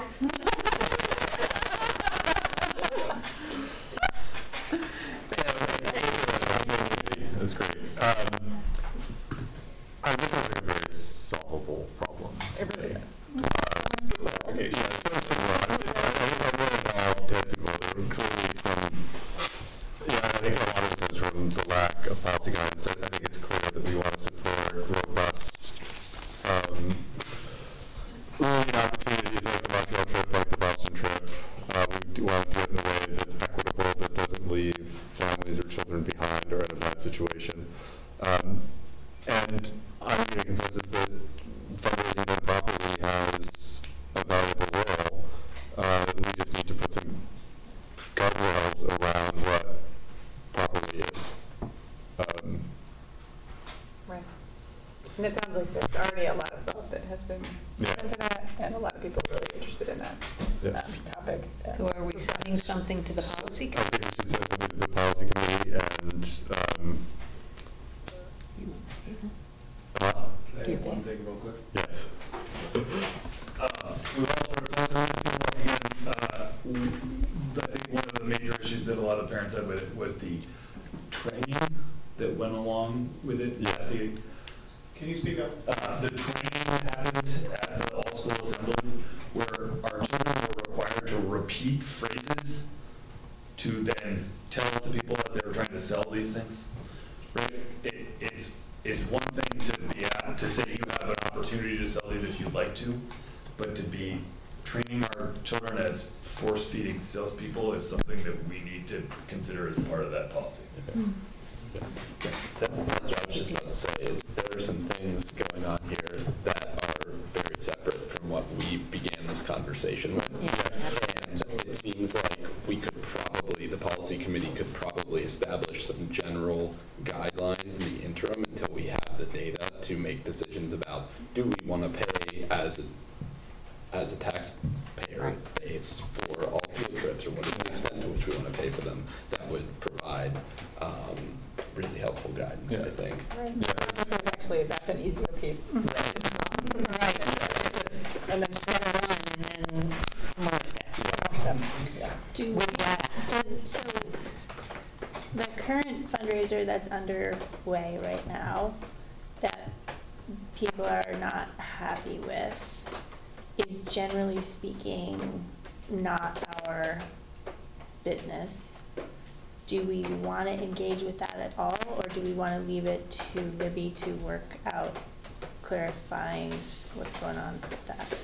Yeah, that's a really good question. I mean, there's definitely a lot of, I think, stuff swirling around the community in terms of whether kids were being told they had to do it, or sports teams were being told they had to do it, and whether the school should be clarifying that. I think. I mean, this is definitely management territory, but I really want to provide any Committee territory. Yeah. And a sticky one to get out of, since we're in the middle of now. Right. It's actually really. Are you supposed to comment? Sorry.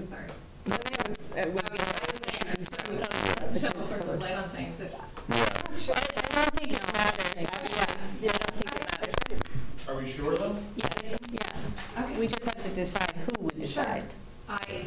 And it's the perception at this point, rather than, like, it doesn't really matter what happened, it's more that we need to make sure people understand what's going to happen. I think what happened matters, though. I'm still not clear on if kids were told you have to do this thing or you don't have to do this thing. But when I can speak to it. Yeah. Good. I'll be quick. Nobody wants to be here all night. My kids think it's great because it's past bedtime. So I was there. I actually introduced the fundraiser, that he was there to speak to kids. I told the kids a really quick short about what we fund. Your photo booth for the school dance, you pitch in on your field trips, this is what we are trying to help raise money for, so that we can fund all these things for you this year. Yeah. Bob came up, in terms of things they had to say, the only thing he really pressed was, make sure you thank people for their time. They won't remember what you were selling them, but they'll remember the way you treated them. That's what he pressed. So the, you have to sell it, the, you're going to be in trouble if you come back without them, the, you'll be financially responsible if you lose them, all of that came out of nothingness. We are all baffled as to where that came from. Like middle school kids talking to middle school kids, I would guess. I had teachers come up to me afterwards who were like, that was really good. Like, he was a good speaker, the kids were really like solid, and like none of us were, you know, shock and awe, horrified at what he had said. I was equally as surprised to see the comments about kids feeling like they had to do something that was never conveyed to them. He said, you know, he did express that, or Pam did express that, you know, this is the only fundraiser we're going to hand you this year, the only one. We'd really love for you guys to support your school community because the parents group can't fund your things if they don't have funds to fund them. But the force that's being expressed behind things just didn't exist. I called Pam, I emailed Pam this morning and was like, about it all, because we both were there and we couldn't figure it out. So that's what happened. Yeah, thank you for that. Perception. I think I still remain concerned that there's a perception. There are mistaken perceptions of it. It's sort of a mistaken perception. It's whether or not it's a word that went around. And it needs to be addressed both with the athletic teams, and I know personally that some of the athletes on the high school athletic teams got a particular message, which I think is not necessarily the district's message, and I think that message is out there. So I agree it's not management territory, but I do think it's important that. Well, I think we need Libby to figure out how that is. There's another meeting about clarifying the expectations. I did get a comment from a parent that their high school athlete would be given additional workouts if they didn't sell. Yeah, that was addressed. That was addressed by our athletic director. Okay. Yeah, that's already been. That's been covered. Yeah. But so that's been taken care of, but the middle school parents' understanding of how the fundraiser works seems murky. So a clarifying statement to middle school parents about, you know, addressing the fact that it's not a requirement. And the students, I think that's what the address. We need to maybe come up. I'm happy to. I tried to kind of spread the news and answer all the questions last night.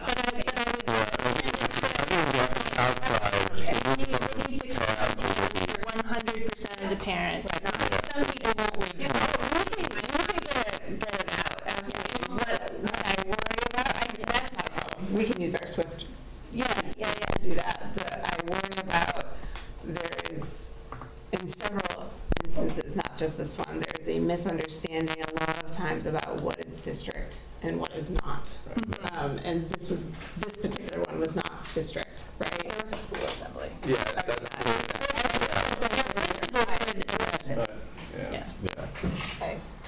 I think once again, she was there the first time, but perhaps it needs to be addressed. So I don't think it's a stretch to ask that if we crafted something clarifying to everyone that she would be willing to send that out on behalf of. The perception is that it's school endorsed and school sponsored. Pam can be very clear as to the fact that it's a parents group fundraiser, but here are parameters of this parents group fundraiser. We can do that. I did email Pam as soon as Natalie came home. I haven't heard from her yet. I just wanted to address the perception because it's all about the context. So when you call all the kids together in a school-wide assembly, there is an understanding there that the school community has entrusted this person to talk to our children. And if you're telling a 5th and 6th and 7th grader all these wonderful things that they experience and know about, and that this thing is related to that, and that you may as well have told them. So I understand that. it's a very strong message to send. No, I 100% get it. And we're very compliant, good kids too.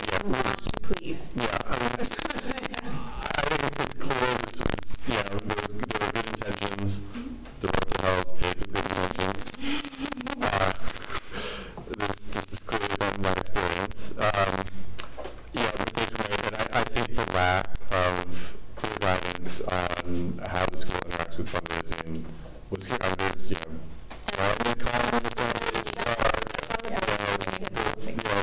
the partnering of a for-profit organization, the fact that, there's a reason this town does not have a McDonald's. We don't love those type of businesses. We don't want to support them.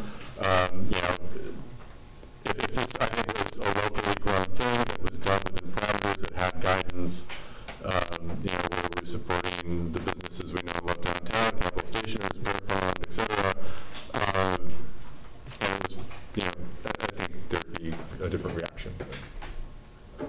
And I think if Pam and others and, parents groups could lead a policy and say, okay, if we're going to do a fundraiser, here's the guardrails we have to stay in,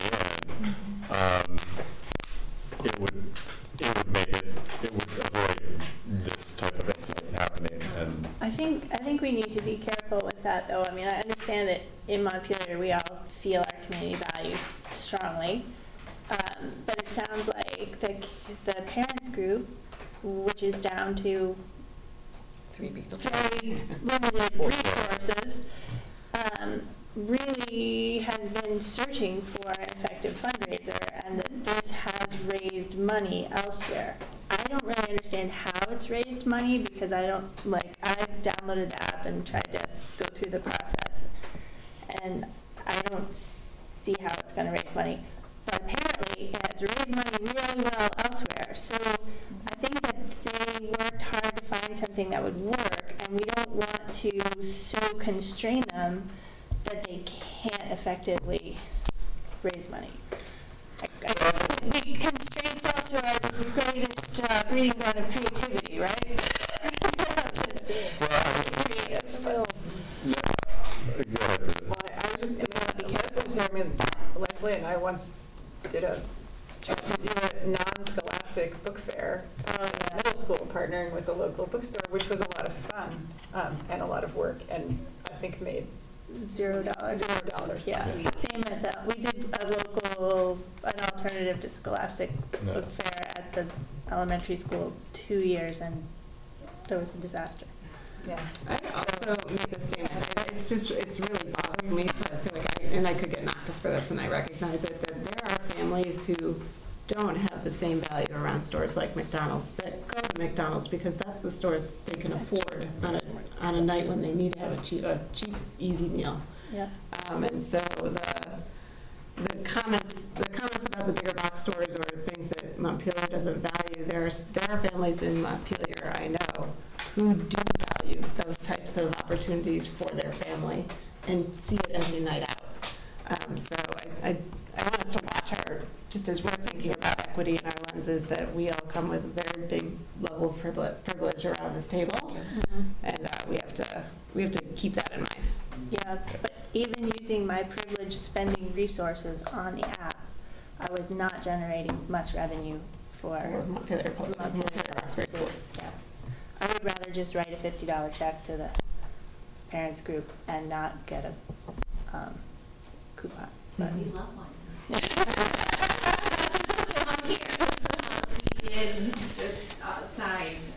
We did look into the coupon books of past years that we had used that were local after they failed miserably last 2 years ago. We had pre-bought them all and ended up with, we probably could have built things out of extra coupon books. So it was a net loss. And we surveyed parents and said, what can we do differently? And they said something that's reusable, something that's not a coupon book. The app with the coupon book had been a disaster and had parents, renew their membership, and they assumed the money would go back to the school when in fact fact, that wasn't the case, and so we looked for something outside, and schools surrounding us had used this fundraiser with this specific person, and with great success. I was just going to say it must be the area because at my door today was a U32 football player trying to sell me a hat. Yes. I had one from Roxbury as well last weekend. We certainly did try to keep it as local as possible, and this is the avenue we ended up at. So. But it sounds like So I'm going to check where are we. work with the parents groups and come up with guardrails that make sense. Yeah, right. That's good. And knowing They are independent and organizations. we know we're going to do something to mitigate this. Well, but we can try the schools. We need to formally charge the policy committee with doing this, probably. We might as well. I don't think there's any disagreement with that at this point. A motion for the policy committee to draft a policy around fundraising. I'll make that motion. Do we want to, we probably don't even want to specify right now about like budgetary type, equitability type issues. We're just talking about budget Well, let them come with something we can react to. Yeah. I second that. Will the fundraising policy, it doesn't seem like the fundraising policy is the right place to address this question of how field trips connect with curriculum and are accessible to everybody. That seems like a different question. It's a different It's a really important conversation, but it's definitely a different one. And that may be addressed in It's a budget conversation. Curriculum, budget, and the equity policy. I was going to say the equity policy might be a good spot for that. Yeah. Can the policy committee, I know we have a motion, but just before I vote on that motion, I just want to understand what that includes. So if it doesn't include that, can we charge them with another task? The policy committee, if anybody really wants to know who the heroes in town are. You guys do so much work. Can we charge them with finding where in our existing policy we address the connection between field trips, curriculum, and equity? I'm really interested in that question, so I'm happy to. You want to? I don't know that it's a policy committee. Ryan and I tried today and couldn't find anything that I'd like. Figure out how to make it happen. Yeah. Okay. I don't know if we need a separate motion, maybe just a more general motion to address the conversation that was before the board tonight. Yeah, I think that, if I think about it more, the curriculum piece, it's the board's purview under your educational quality standards to approve our curricular. I mean, it's your curriculum, right? So, I mean, typically, that's where this entity fits into that discussion, I think. It's stated very clearly in the educational policy, or educational quality standards. So the curriculum, The board approves. the curriculum itself should speak to field trips and equity. No, what the board's purview would be under EQS is to approve the district's curriculum. Right. So something like a field trip would have to have a tied connection to what you've approved the fourth grade curriculum to be based on the standards that are guiding that work. Great. You know what I mean? Like, you can connect it very easily that way. So how does that come up for discussion? I don't know. Good question. Okay, we could think about Yeah, that. I think they're two different things, right? Right, two different. Okay, and I'm fine. I just don't, one is a little bit bigger. All of our field trips, and Right. we should create an action item so that this doesn't just linger out there for the next several months. Traveling field trips, or what are our field I was trying to. And actually, that was the data that somebody else said they would help us with. And I think I don't think that's what she was saying. She was fundraise. I think she was talking about fundraising data. Oh, and you're just saying, since there are no field trips in our budget, as far as I know, right now, everything they fundraise for would be. I think there is a line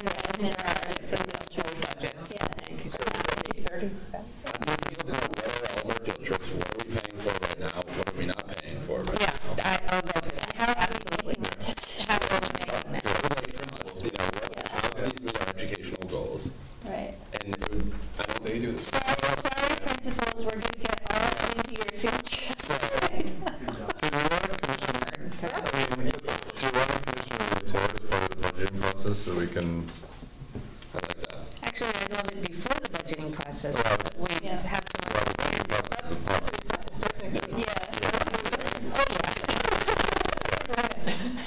Okay, quick.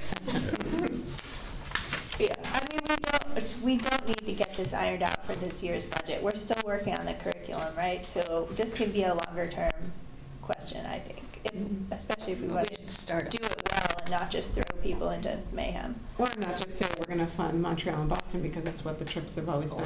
Right, yeah. You know, if teachers, I'm sure, are already putting pieces in place for this year's Boston and Montreal trips. So let's work on this question with an eye to next year. And that's part of the process. So next year, there are budgets for next year. Yeah, right. Of course it is.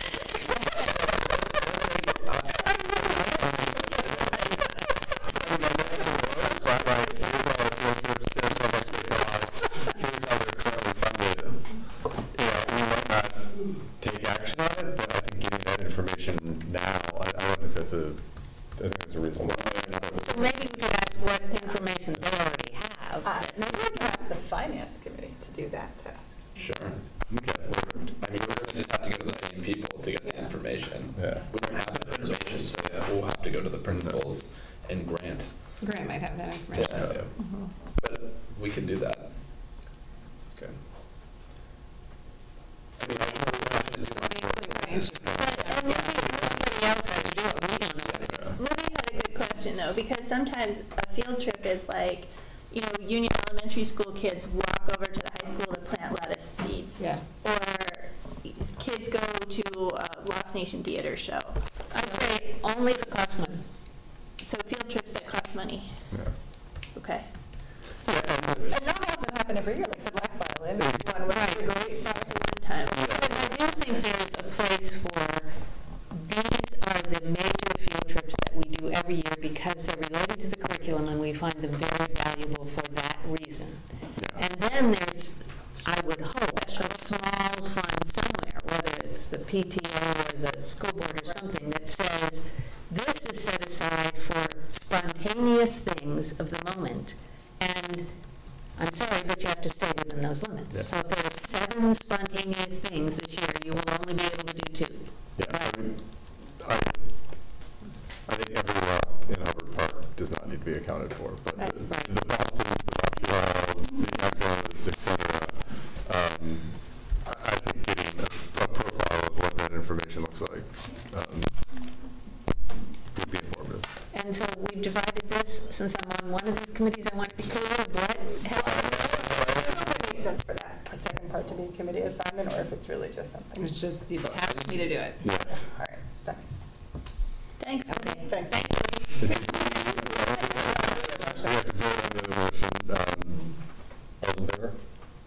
Hi. What is the? To go to policy, a charge to Develop a fundraising develop policy. the fundraising policy. Yeah. Okay. Yeah. That talks about fundraising, not about field trips or curriculum. Yeah. Right. Do you want to make that motion again? Just It was made and seconded. yeah, I seconded Yeah. it. That's right. Yeah.